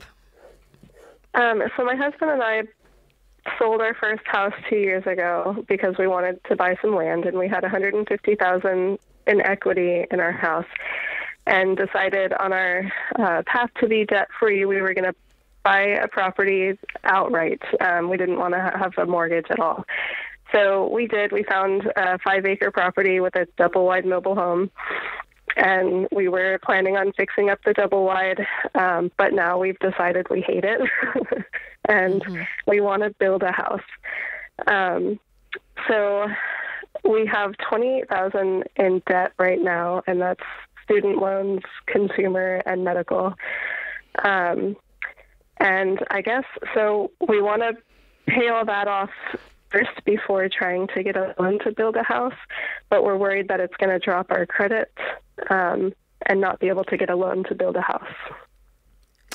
Go ahead, Rachel. I heard you. Yeah, no. Well, I was gonna say, your credit will lower as you pay off debt, but it will get to a place, Erica, where it's undetermined, basically, and so it'll take about 6 to 12 months once you pay off that last debt for it to get there, and then from there you would do a process called manual underwriting. Now that's usually for already a home, and so you would have to take out a construction loan and then roll it over to a mortgage once the construction's done. So you would have to work with somebody to make sure with the manual underwriting process, which people still do that. So that is still an option for you. But yes, you will have your credit score lowered as you pay off debt, because mathematically the way your credit score is calculated has to do with debt. And so when you're getting out and you're not accumulating new debt and but you're aggressively paying it off, you will see over time as you pay off these debts, it's going to go down. You guys will just have to be patient in that sense. Well, the good news is the time is built in, because the time that it's going to take you to save up for the down payment is the time it'll take for your score to roll to zero. Yep, that's right. So there's part of that. So my husband's a veteran, so we were planning on doing a VA loan. And I guess we may have to look into that more if they will do an manual underwriting process for VA loans. I'm not totally sure about that. Well, typically we would suggest a conventional loan. There are some instances where a VA will work, but a lot of times they have a lot of extra fees that end up making it more expensive. So really do your research on that before you settle in on a VA loan, simply because usually I think the biggest benefit is you don't have to put money down, correct? Correct, yes. And we want you to put money down because we want you to have almost like instant equity when you're going forward. Yeah, so at least 5% for your first home is what we say. 5 to 20% is ideal. But you guys too, Erica, I'll just say it as, because I have you on the call, when you go into this build process, again, it'll be in a few years, but this is a situation that you'll go to the bank and they're going to be able to say, oh my gosh, you qualify for this. And you're going to think, oh, we don't need that. And then you're going to start the home build process and be like, oh, well, we can upgrade here. We could add a little square footage there. And you start ticking your way up. And it's so easy during builds. It's usually more expensive than you think. Your standard can start to really waver. So I always say this to people that are building homes: have a budget, be firm on it, and say, we're not going over this. And that's what Winston and I did when we built ours. And it was hard. There was stuff that we said no to that we're like, man, we wanted it, but we just, at this moment in time, we can't pay for it. So we're not going to do it. But it's easy to creep that budget up when it happens. So, and if you can get your loan, a construction to permanent loan, the first time, that way they know, hey, I'm getting this loan for this. It's going to automatically convert, and you're not having to go through that closing process twice, or get to the point where you've taken out this construction loan. To Rachel's point, if you've gone over budget and then you're going over here to try to get that to convert to a mortgage and you're not approving, that you get in trouble there. You can get in trouble there. So make sure you're doing it all in one from the beginning, and there's plenty of mortgage companies who will do that for you. That's right. Up next, we have Nicole in Kansas City. Hey, Nicole, welcome to the show. Hi. Hello. How can we help? Okay, so I am calling. My husband and I live very frugally. I mean, we're kind of the joke of everybody because we drive the old cars, but we have secretly been able to put money away. And I'm just putting it away in CDs and in cash. And I've just been following Dave Ramsey for like the last year on Facebook and listening to you guys. And I'm going, okay, we need to do something more, because it's great that we have this money in CDs, but that's making us, what, $1,000 a year? Yeah. Right. Yes. You need to be investing. I hear them talk a lot about Roth or IRAs. And I'm like, is that what I start doing? And we probably make, both of us together, maybe $90,000 a year, and we probably have $90,000 in savings. Okay. Well, do your employers offer any sort of investing opportunity? 401k, 403b? Yeah, we do both have that, and we have like employer match 5%. So we both do the max to 5% both. Oh, you are doing that currently? Do that. Yep, we are doing that currently as well. Perfect. And so my thing is like I said, I'm putting away about $1,500 a month, sometimes $2,000 a month. Yeah. And I'm going, well, I need to be doing something more with this money, because I'm going to be 37 this year, and I'm like, retirement's really not that far out. Totally. In the future. And do you guys have any debt, Nicole? By the time I retire, that's right. No debt. Okay. Besides our house. So what I would do, Nicole, is remember this formula. Match beats Roth beats traditional. So the first thing you're going to do is your match. And you guys are doing that up to 5%. And we want you investing 15% of your income into retirement. So 5% of that 15% is done, which is great. So you have 10% left. So then I want you guys, to open up a Roth IRA. It grows tax-free. The max, I think, is $7,000 this year that you each can put in. You each can open one. So I want you to open one, Nicole, and I want your husband to open up one. So you guys will be investing money into that. And then after that's done, run the calculations and see, okay, is out of that 10%, after we max it out, how much is left? If there is any left, go back to your 401k and put that money in. And you just do that formula of 15%. And then anything extra that you guys have in your budget that you're able to throw at your house, pay it off early, and you just keep doing that. And that, Nicole, your 401k and a Roth IRA, you guys doing that from 37 to 67, you're going to be fine. It's going to be fabulous. If you want to go to RamseySolutions.com and hit our investing calculator and put some of these numbers in and just say, hey, and this $90,000 that you have, keep some of that cash and put it in a high yield savings account. 3 to 6, I would do 6 months of expenses. And then the rest of it you can use to fund your Roth if you need to. You can put it in a brokerage account, some type of Vanguard account even. So there's some other options there, Nicole. And you still have time. You can fund 2023's Roth and 2024's Roth for each of you. You have until April tax day to do that. So got a few weeks. Big opportunity. Absolutely. Thanks, Nicole, for the call. Thank you, America, for listening. Thanks to everyone in the booth. Jade, always a pleasure. This is The Ramsey Show.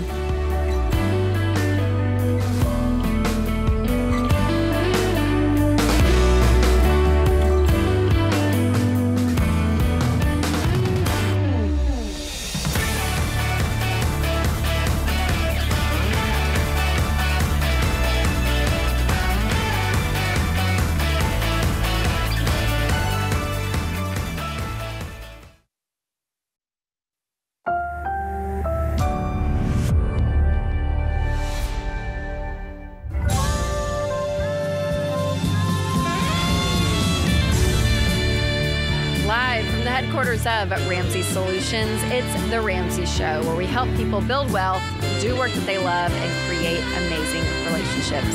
I am Rachel Cruze, hosting this hour with best-selling author and my good friend Jade Warshaw, and we are here to answer your questions. So give us a call at 888-825-5225, and we're here to talk about your life, your money, your relationships, your career, anything and everything. Speaking about money, yes. Rachel, we're doing here at Ramsey Solutions, we're doing a money documentary coming up, and we're working on, it's like a new show that we're doing, and we need you guys to be a part of it.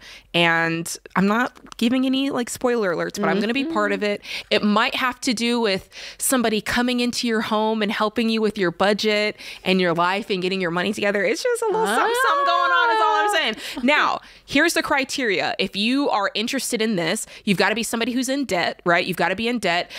Maybe you and your spouse are not on the same page with money and you need help with that. Perhaps you're having a hard time making ends meet and you're living paycheck to paycheck and your income is a problem. Or maybe you've said to yourself, man, I make too much money to feel this broke. If you're in that camp, we want to walk with you for 90 days and help you turn things around. Like, this is a very immersive documentary style show, I guess is the best way to say it. So if you're interested, we'll put a link to a form in the show notes, so you can check out the show notes if you're on the podcast, and you can fill out the form, and we may or may not get back to you. I'm just saying, this is a casting call. All right. So put your best foot forward. Yes. Don't say anything or do anything weird, but definitely be honest, and we'll be able to tell anyway if you're weird. So anyway, put it out there. We want to do this. This is going to be so fun. So great. And hopefully we'll help a lot of people. Can't say a lot, but Jade's pretty good at budgeting. We'll just say that much. I might help you budget a little bit. We'll say that much. Oh, so great. And where did they go again, Jade? They need to go to the show notes, right, James? That's the best place to look at it? Yeah, we'll have the link in the show notes on YouTube and podcast. Perfect. So make sure to check that out, you guys. All right, to kick us off this hour, we have Leah in Dallas, Texas. Hey, Leah, welcome to the show. Hi, thank you for having me. Absolutely. How can we help? So a few questions that I wanted to bring up, but the main one is how to get my husband to be okay and supportive of me leading our debt payoff journey and the budget and just managing the finances. He views it as, because he's the man of the house, that it should be his job. And I am okay with that, but he does not budget. He does not track anything. He doesn't, if we say, how much did we spend on X last month? He has no idea. So you're just a little better with money. Things. Like, you're more nerdy. Yes, I do the budget and I track and I know how much for everything, and he just doesn't do that. So he's viewing it more as a gender role rather than a skills role, like skill set. Right. Individual skill set. Yes. And that's not a great way of looking at it. So I hope he watches this call, because we'll just get be so blunt to it. Because truly, Leah, because it's not him. And I think that viewpoint is, they hold this esteem of, I should be the one leading all of X, Y, and Z, probably from a, spiritual conviction part of your life is where that comes from. A good leader knows how to delegate. That's all I'm saying. Yes, and that's true. To understand that you guys are a team, Leah. You are a team. Mm-hmm. You both have equal say in this. You both have the ability to look at money, and you both have ability to say, hey, here's where we think our money should go. Naturally, one of you is going to be better at that than the other. It's just like when you're planning a trip. One of you naturally is going to be more detailed in planning the trip. Let that person who enjoys it and likes it, let them do it. Let them thrive in that. And that's what this money is. It's not cutting him out. And it's not an insult. No, it's not cutting him out either. Yeah. It's saying, hey, we're both coming to the table, but let me take the initiative because I love doing this. I'm good at this. Right. And let me do this. Let me work in my strength here.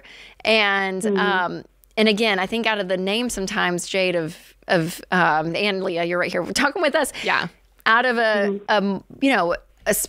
spiritual conviction, if you will, I think we get that tangled up with, oh my gosh, we have to live this life together. The man is the head, and I've got to lead out on the finances, and I've got to take the reins. And he sucks at it. Yeah. And he doesn't want to do it. And that's okay. Do you know what I mean? And that's okay. So like call a spade a spade. And again, it's not one is better than the other. It's just more equal that you guys are working as a team together in this. So I can't, I appreciate his heart in it, but I just think when you go about it that way, it can get dysfunctional really quick, and you don't make progress because the person that's good at it isn't the one that's saying, hey, let me like take the first couple of steps and then we're going to do this together. It's almost like when you let like the legalism of something keep you from enjoying the fruit of what you're actually there for. Amen, do you know what I sister. mean? Yes. And in this case, it's like you both have clearly agreed that you care about getting your finances in order, and you both have, right? Both of you have said this is something we probably need to do, but he's getting so caught up in like I said, that legalism of it. Who initiates it or something, and it's both of you guys. It's both of you. Talking, you guys responding and me talking about it right now, it kind of made me realize that I think part of where his issue comes from is that I am trying to do it y'all's way, like to the T. Okay, so you're on two different pages. We're on like half of the same page. So he semi-agrees, but where we're different is he wants to keep, we have a pretty significant amount saved, a little over $10,000, and he doesn't want to touch that, even though we have an overwhelming amount of debt. And I don't like that. And then he also doesn't want to close one of the largest credit cards we have because he wants it there as a cushion, like a just in case if something happens. So I feel like a lot of what he's wanting is very fear-based. Yeah. And so how much debt do you guys have, Leah? Not counting the house, $104,000. 104. What's it in? What kind of debt is it? Credit cards, my student loans, and one car loan. Okay. Let me ask you this. Would you say, if he were on the call with us, if we asked him, are you happy with where you are financially, what would he say? Yes, and absolutely not. Okay.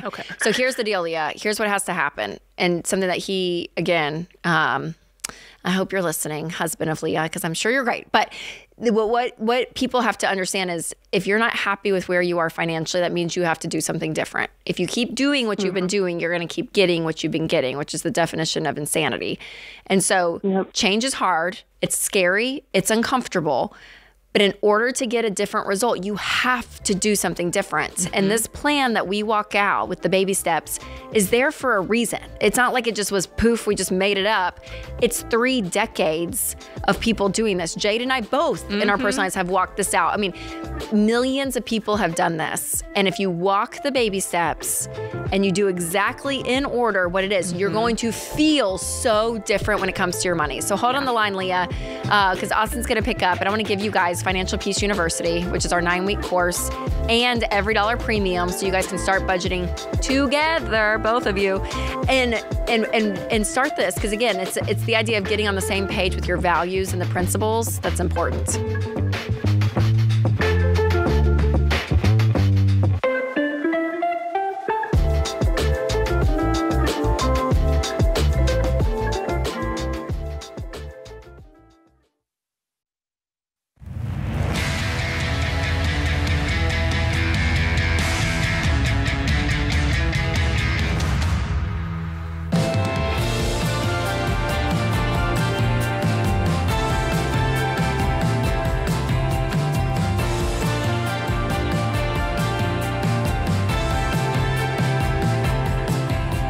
Welcome back to The Ramsey Show. I'm Rachel Cruze, chatting here with Jade Warshaw for the hour, answering your questions at 888-825-5225. And one of the best ways, if you have enjoyed this show via the radio, podcast, YouTube, please tell your friends and family. We just met a fun mother-son at the break. Yes. And he's 23, introduced his mom to the show via YouTube, and she just binged everything, she said, watched all the videos, and paid off everything, mortgage and all. And I'm like, see, so All of you watching on YouTube, if your parents are out there, just send them some clips. If you have friends, parents, send your kids some clips. Neighbors, friends, family, spread the word, because our hope and our prayer for doing what we do is for you to take control of your money, create a life that you love, not let this be a stress point in your life. And we really do believe over 3 decades of doing this plan and the baby steps that we know the answer. We really do. And it sounds prideful, but we really believe that this plan, it helps you guys. So we want everyone to experience that freedom and that peace when it comes to their money. And the way to do that is to, again, enjoy this show. Let this be part of your daily rhythm. Share it. Leave a review if you'll do that as well. Subscribe to the podcast. Subscribe to the YouTube channel. It helps us out a lot. And again, it helps spread the word because we want people in control of their money. So true. And Rachel, you said something. I'm going rogue for a minute. You said something, and it's true. This has been a proven plan for 30 years. People have been taking this plan, using it, and changing their life. And, we get call after call every show. And, the last call that we got, they had $10,000. They weren't sure if they wanted to put that towards debt, or people want to keep around credit cards. And I can say, as a person, like you said, all the personalities have walked through this plan. And I think that there's always a piece of it that when you first start out mentally you wrestle with, right? There's whether it's the cut up the credit cards thing, or the buy a car in cash thing, or the zero credit score thing, or the take your savings to pay off the debt thing. Everybody's going to come up against that wall that feels counterintuitive, or feels very uncomfortable. Very uncomfortable. And the truth is, when you face something that's unknown, you can feel a little bit of fear, or I'm not sure if I want to take that next step. But the thing and this is the thing that I embrace, and hopefully it helps somebody listening. Before I found Ramsey, I never helped anybody get out of debt, or have $1 million net worth, or save up 36. I never was able to do that for myself, let alone anyone else, which means I did not have a plan that worked. Yep. And some of you need to stop a moment and go, does my plan work? Is what I'm doing working? And the truth is, if it were, you wouldn't be calling us, or you probably wouldn't be, listening to this show for the very first time. So there is a little bit of pride that has to come down and go, listen, my way of doing things is not working. This show has been here for 30 years, and this method has been here for probably even longer.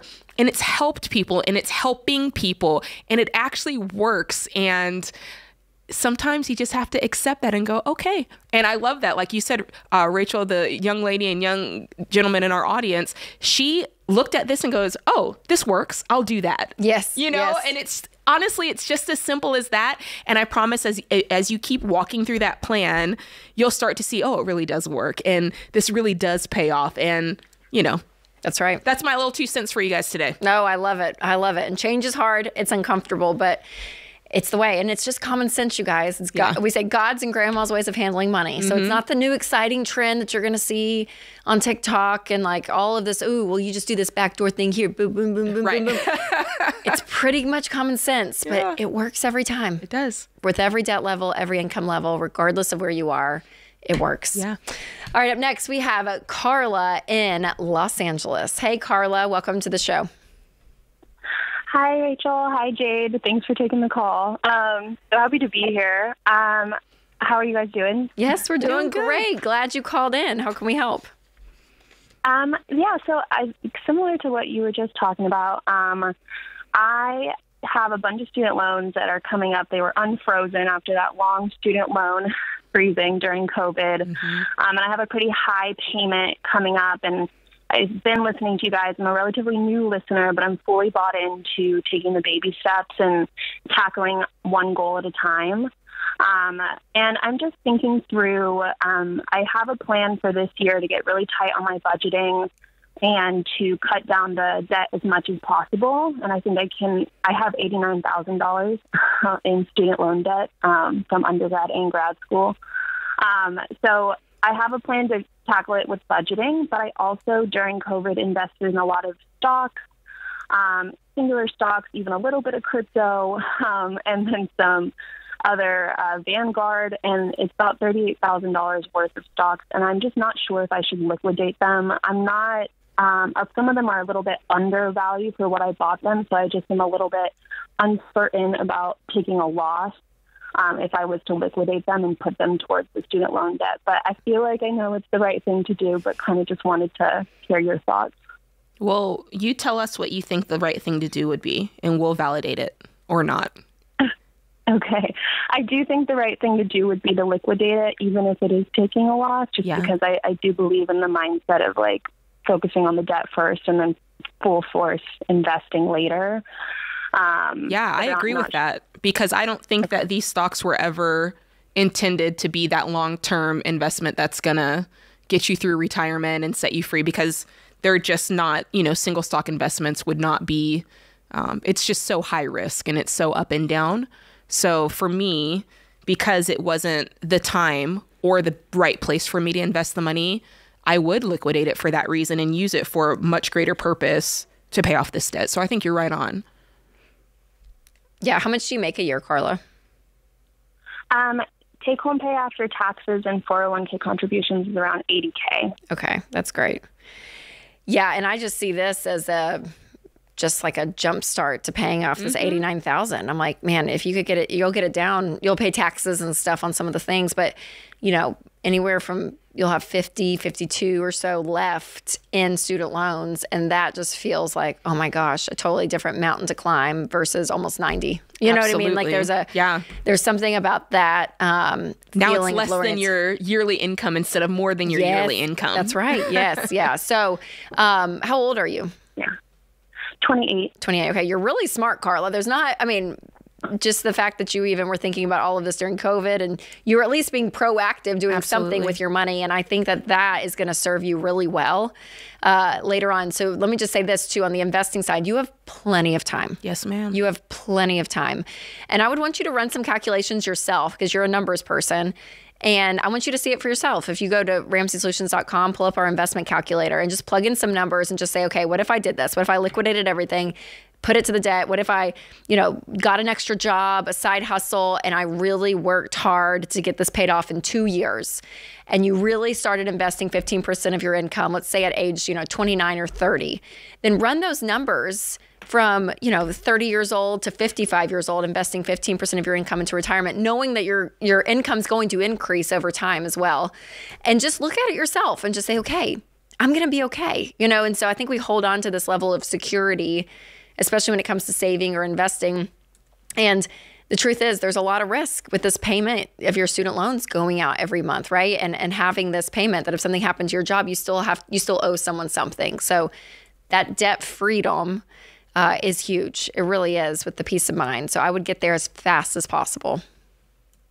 Okay. Yeah, thank you. I think it's just shifting the mindset from trying to do so many things at once to just one thing at a time. I also was trying to save for a home, and I'm having to refocus my mindset, really. But I do believe in it.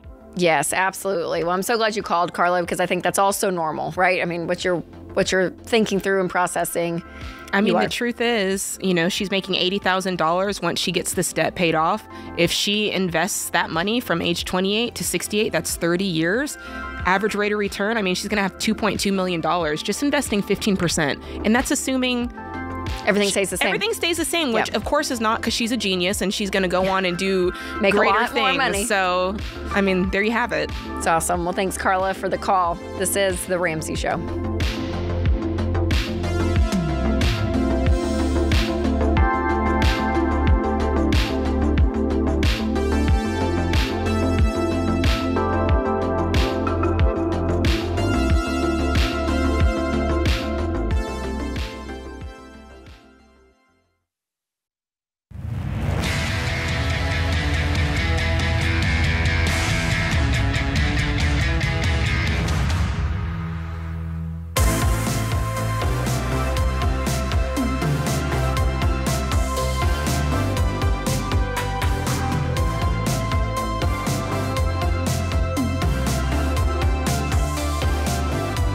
So we have different events here at Ramsey Solutions that we put on throughout the year that we want you all to come hang out with us here at our Ramsey Solutions headquarters, stay for some teaching. And we always want to create a great experience for you. So we're so excited because we have a weekend of that coming up, the Total Money Makeover Weekend.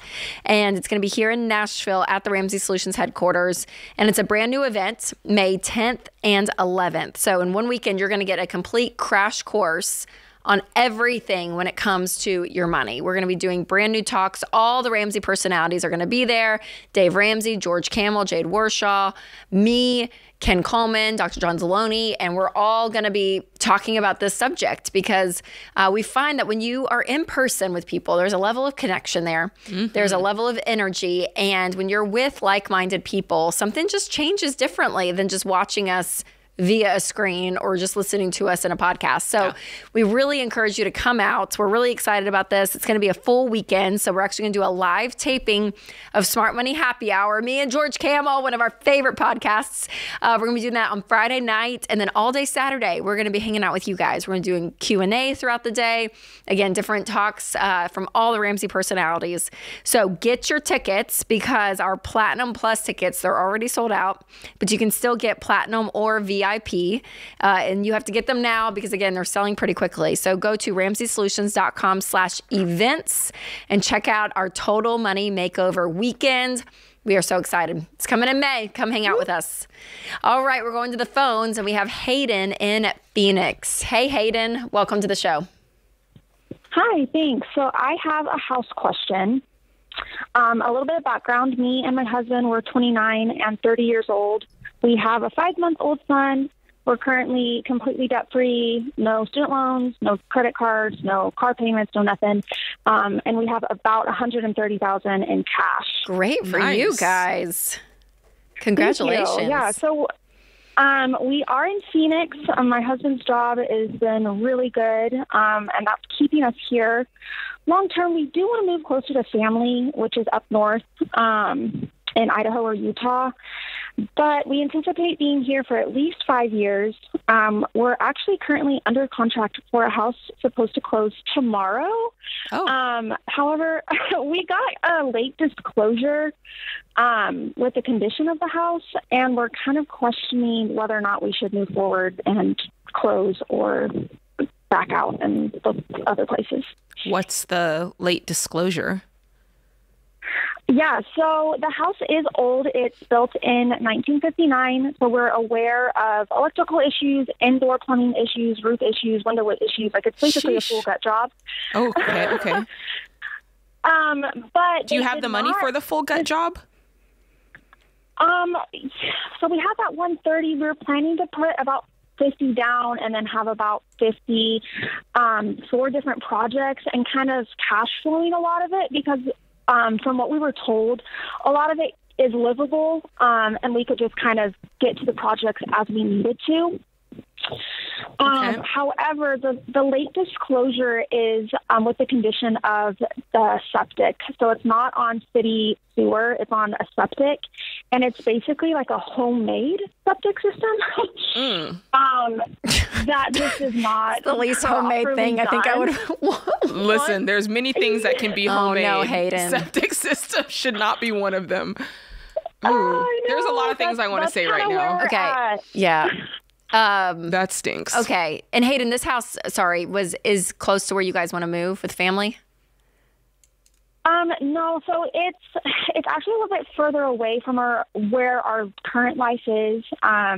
It's about 40 minutes away from my husband's job. So it's definitely doable. Why do y'all want to like in the most ideal situation? Why do you want to move there?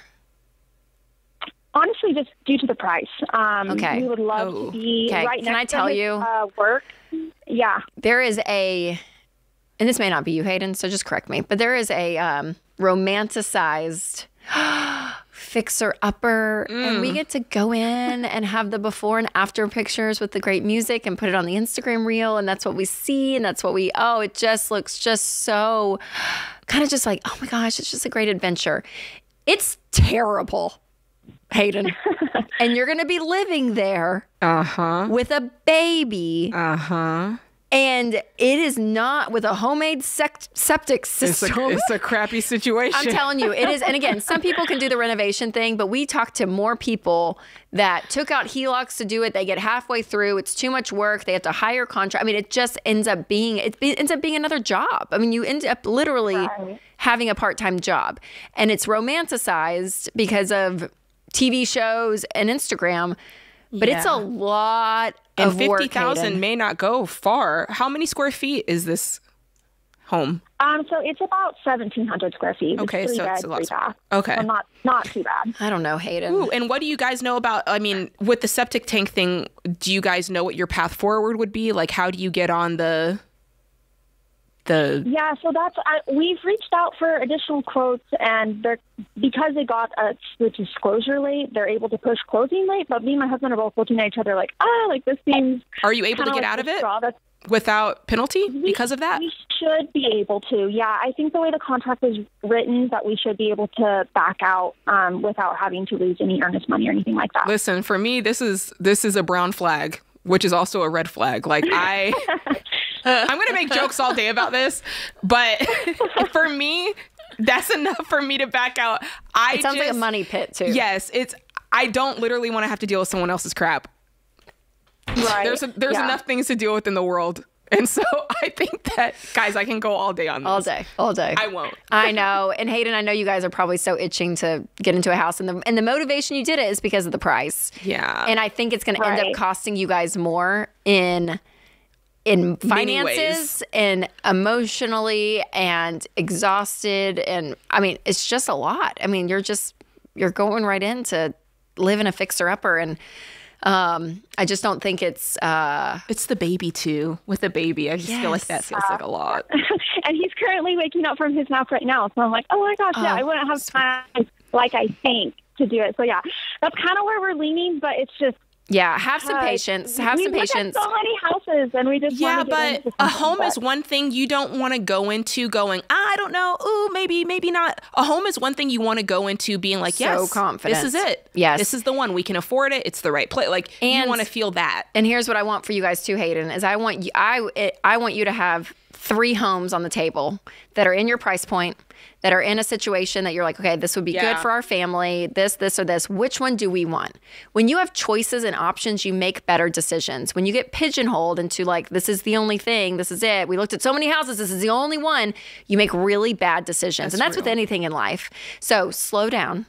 You guys have the time, okay? And you're in a great position, Hayden. That's why I'm like, I don't want y'all to screw this up because you're in a great position. You have no debt. You have cash.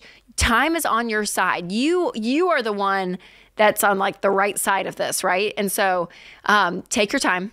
I would keep looking. If it were me, and again, maybe you're Joanna and Chip Gaines, and this is what you do and you love it, and maybe it's fine. It just sounds like a money pit to me. And then there's things like a homemade septic that I'm like, I don't know. I just don't think it'll be worth it. Your hard-earned money, I'm scared, will not go as far as you think it will in a situation like this. And I would be patient and wait it out. I'm with you 100%. Yeah. It is hard though, because when you do feel like, oh my gosh, we are in a financial position to do this.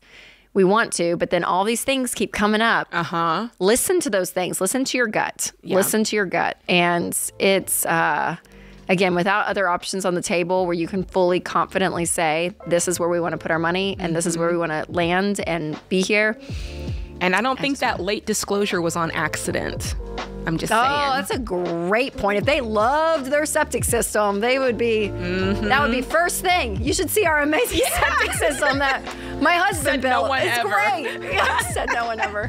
That's so true. There's a reason. Hayden, there was a reason for that. Oh, good luck, you guys. We're excited for you. This is The Ramsey Show.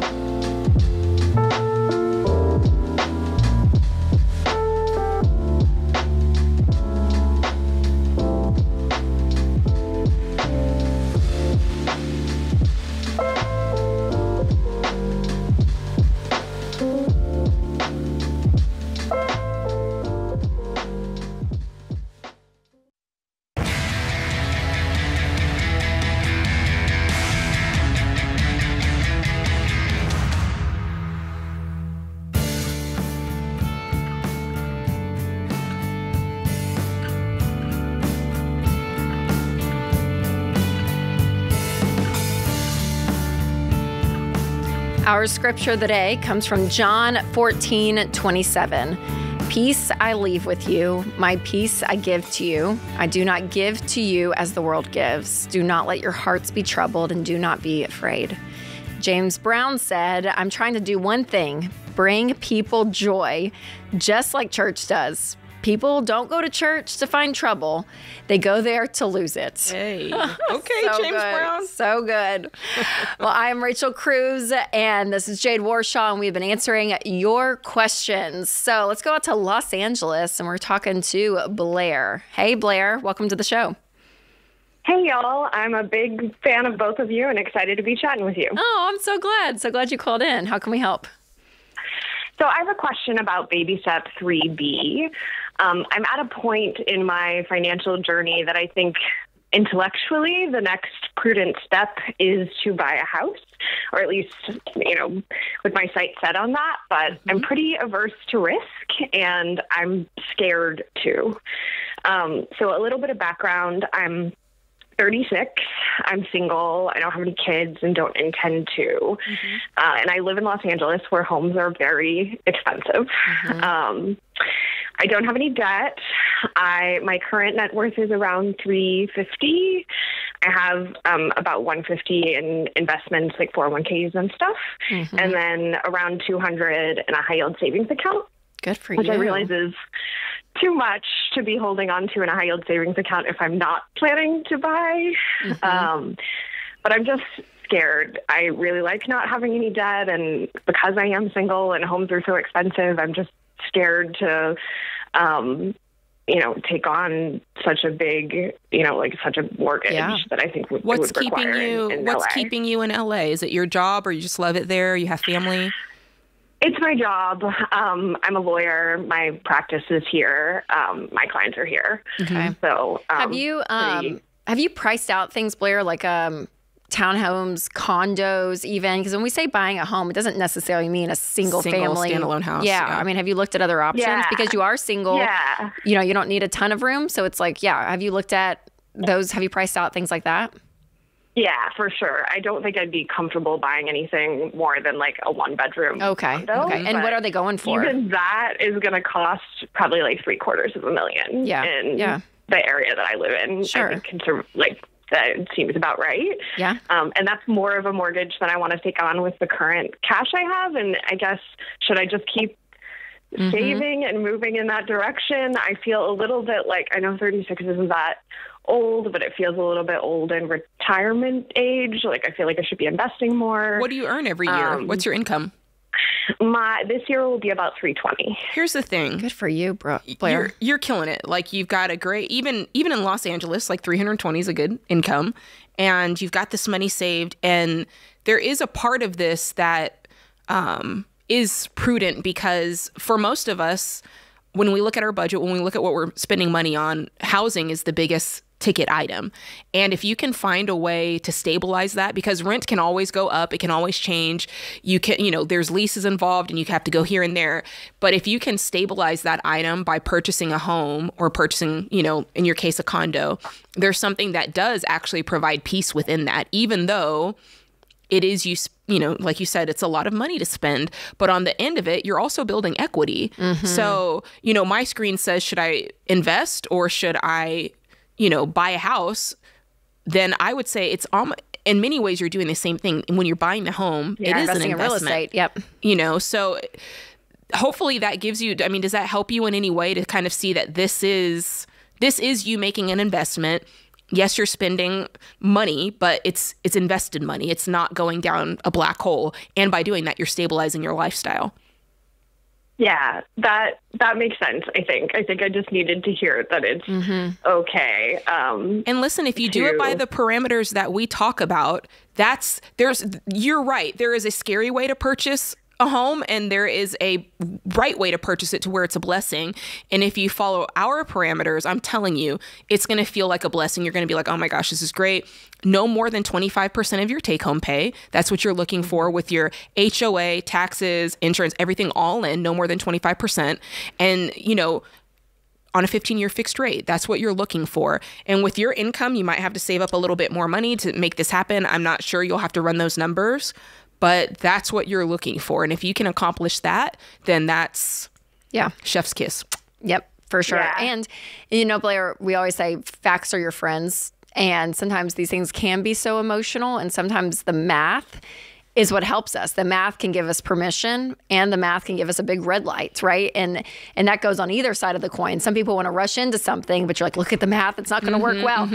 But in your case, thankfully, you're kind of on the other end of it where I'm like, Blair, the math could work. You know what I mean? So actually like run these numbers out and see them, because the numbers, they don't have emotion. So just look at them and say, okay, is it within these parameters? Because we're a pretty conservative bunch when it comes to owning a home. We want you to do it really, really well.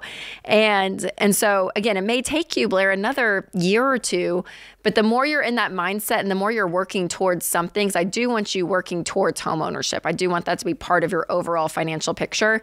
Cool. That may give you some peace too, right? That you're not having to do this tomorrow. You may say, it's March now. Maybe March of next year is my goal to really say, okay, I'm going to start looking and, or whatever it is, right? You can have a timeline.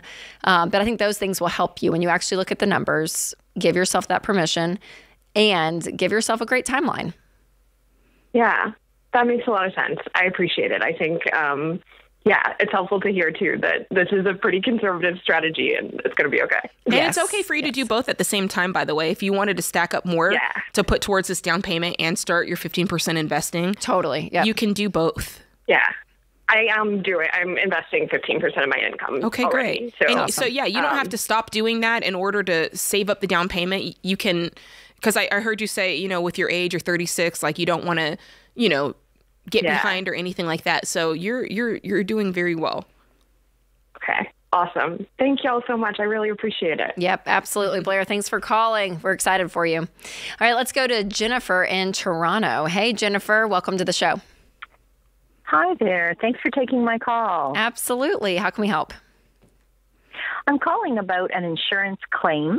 I suffered some water damage in my home, and I'm expecting an insurance claim of about $30,000. I'm on baby step 2, and I had 3 possible ideas as to what to do with that insurance claim, and hoped you could weigh in and let me know what you think. Okay. So first one would be simply to repair the damaged areas of the home. Second one would be to accept a cash payout, which would be 60 to 70% of the amount, and put that towards my debt.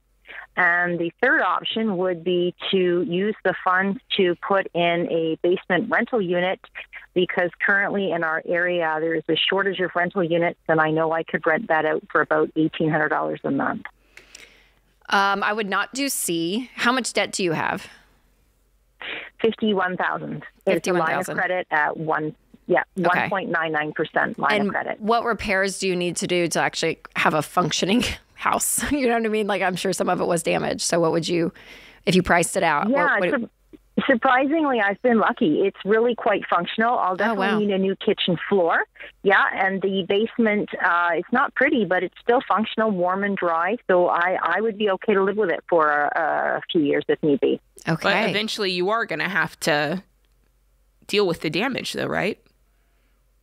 Well, the kids are getting older and they're moving out. So potentially, no, I could leave it unfinished. Okay. Yeah. As long as it's not doing more damage to the home, I would fix, the flooring, fix what you need to fix. And I would throw the rest of the debt is what I would do. Here's the thing, though. You're only getting 60 to 70% of the $30,000 claim if you do that, right? Correct. So what's the numbers on that? How much is that going to leave you to pay off? I'm trying to figure out if it's worth it. If it's only going to leave you a couple of $1,000 for the debt, I am almost like, use fix it your to house. Fix it. Yeah. If the floors come back and they're $20,000 or something, they won't be that. But so run those numbers. That's a good point. Run those numbers out a little bit further. All right. Thanks, Jennifer, for the call. Thank you, America, for listening. Jade Warshaw, always a pleasure. Thanks to all the guys in the booth. And thank you, America. And remember to take control of your money and create a life you love.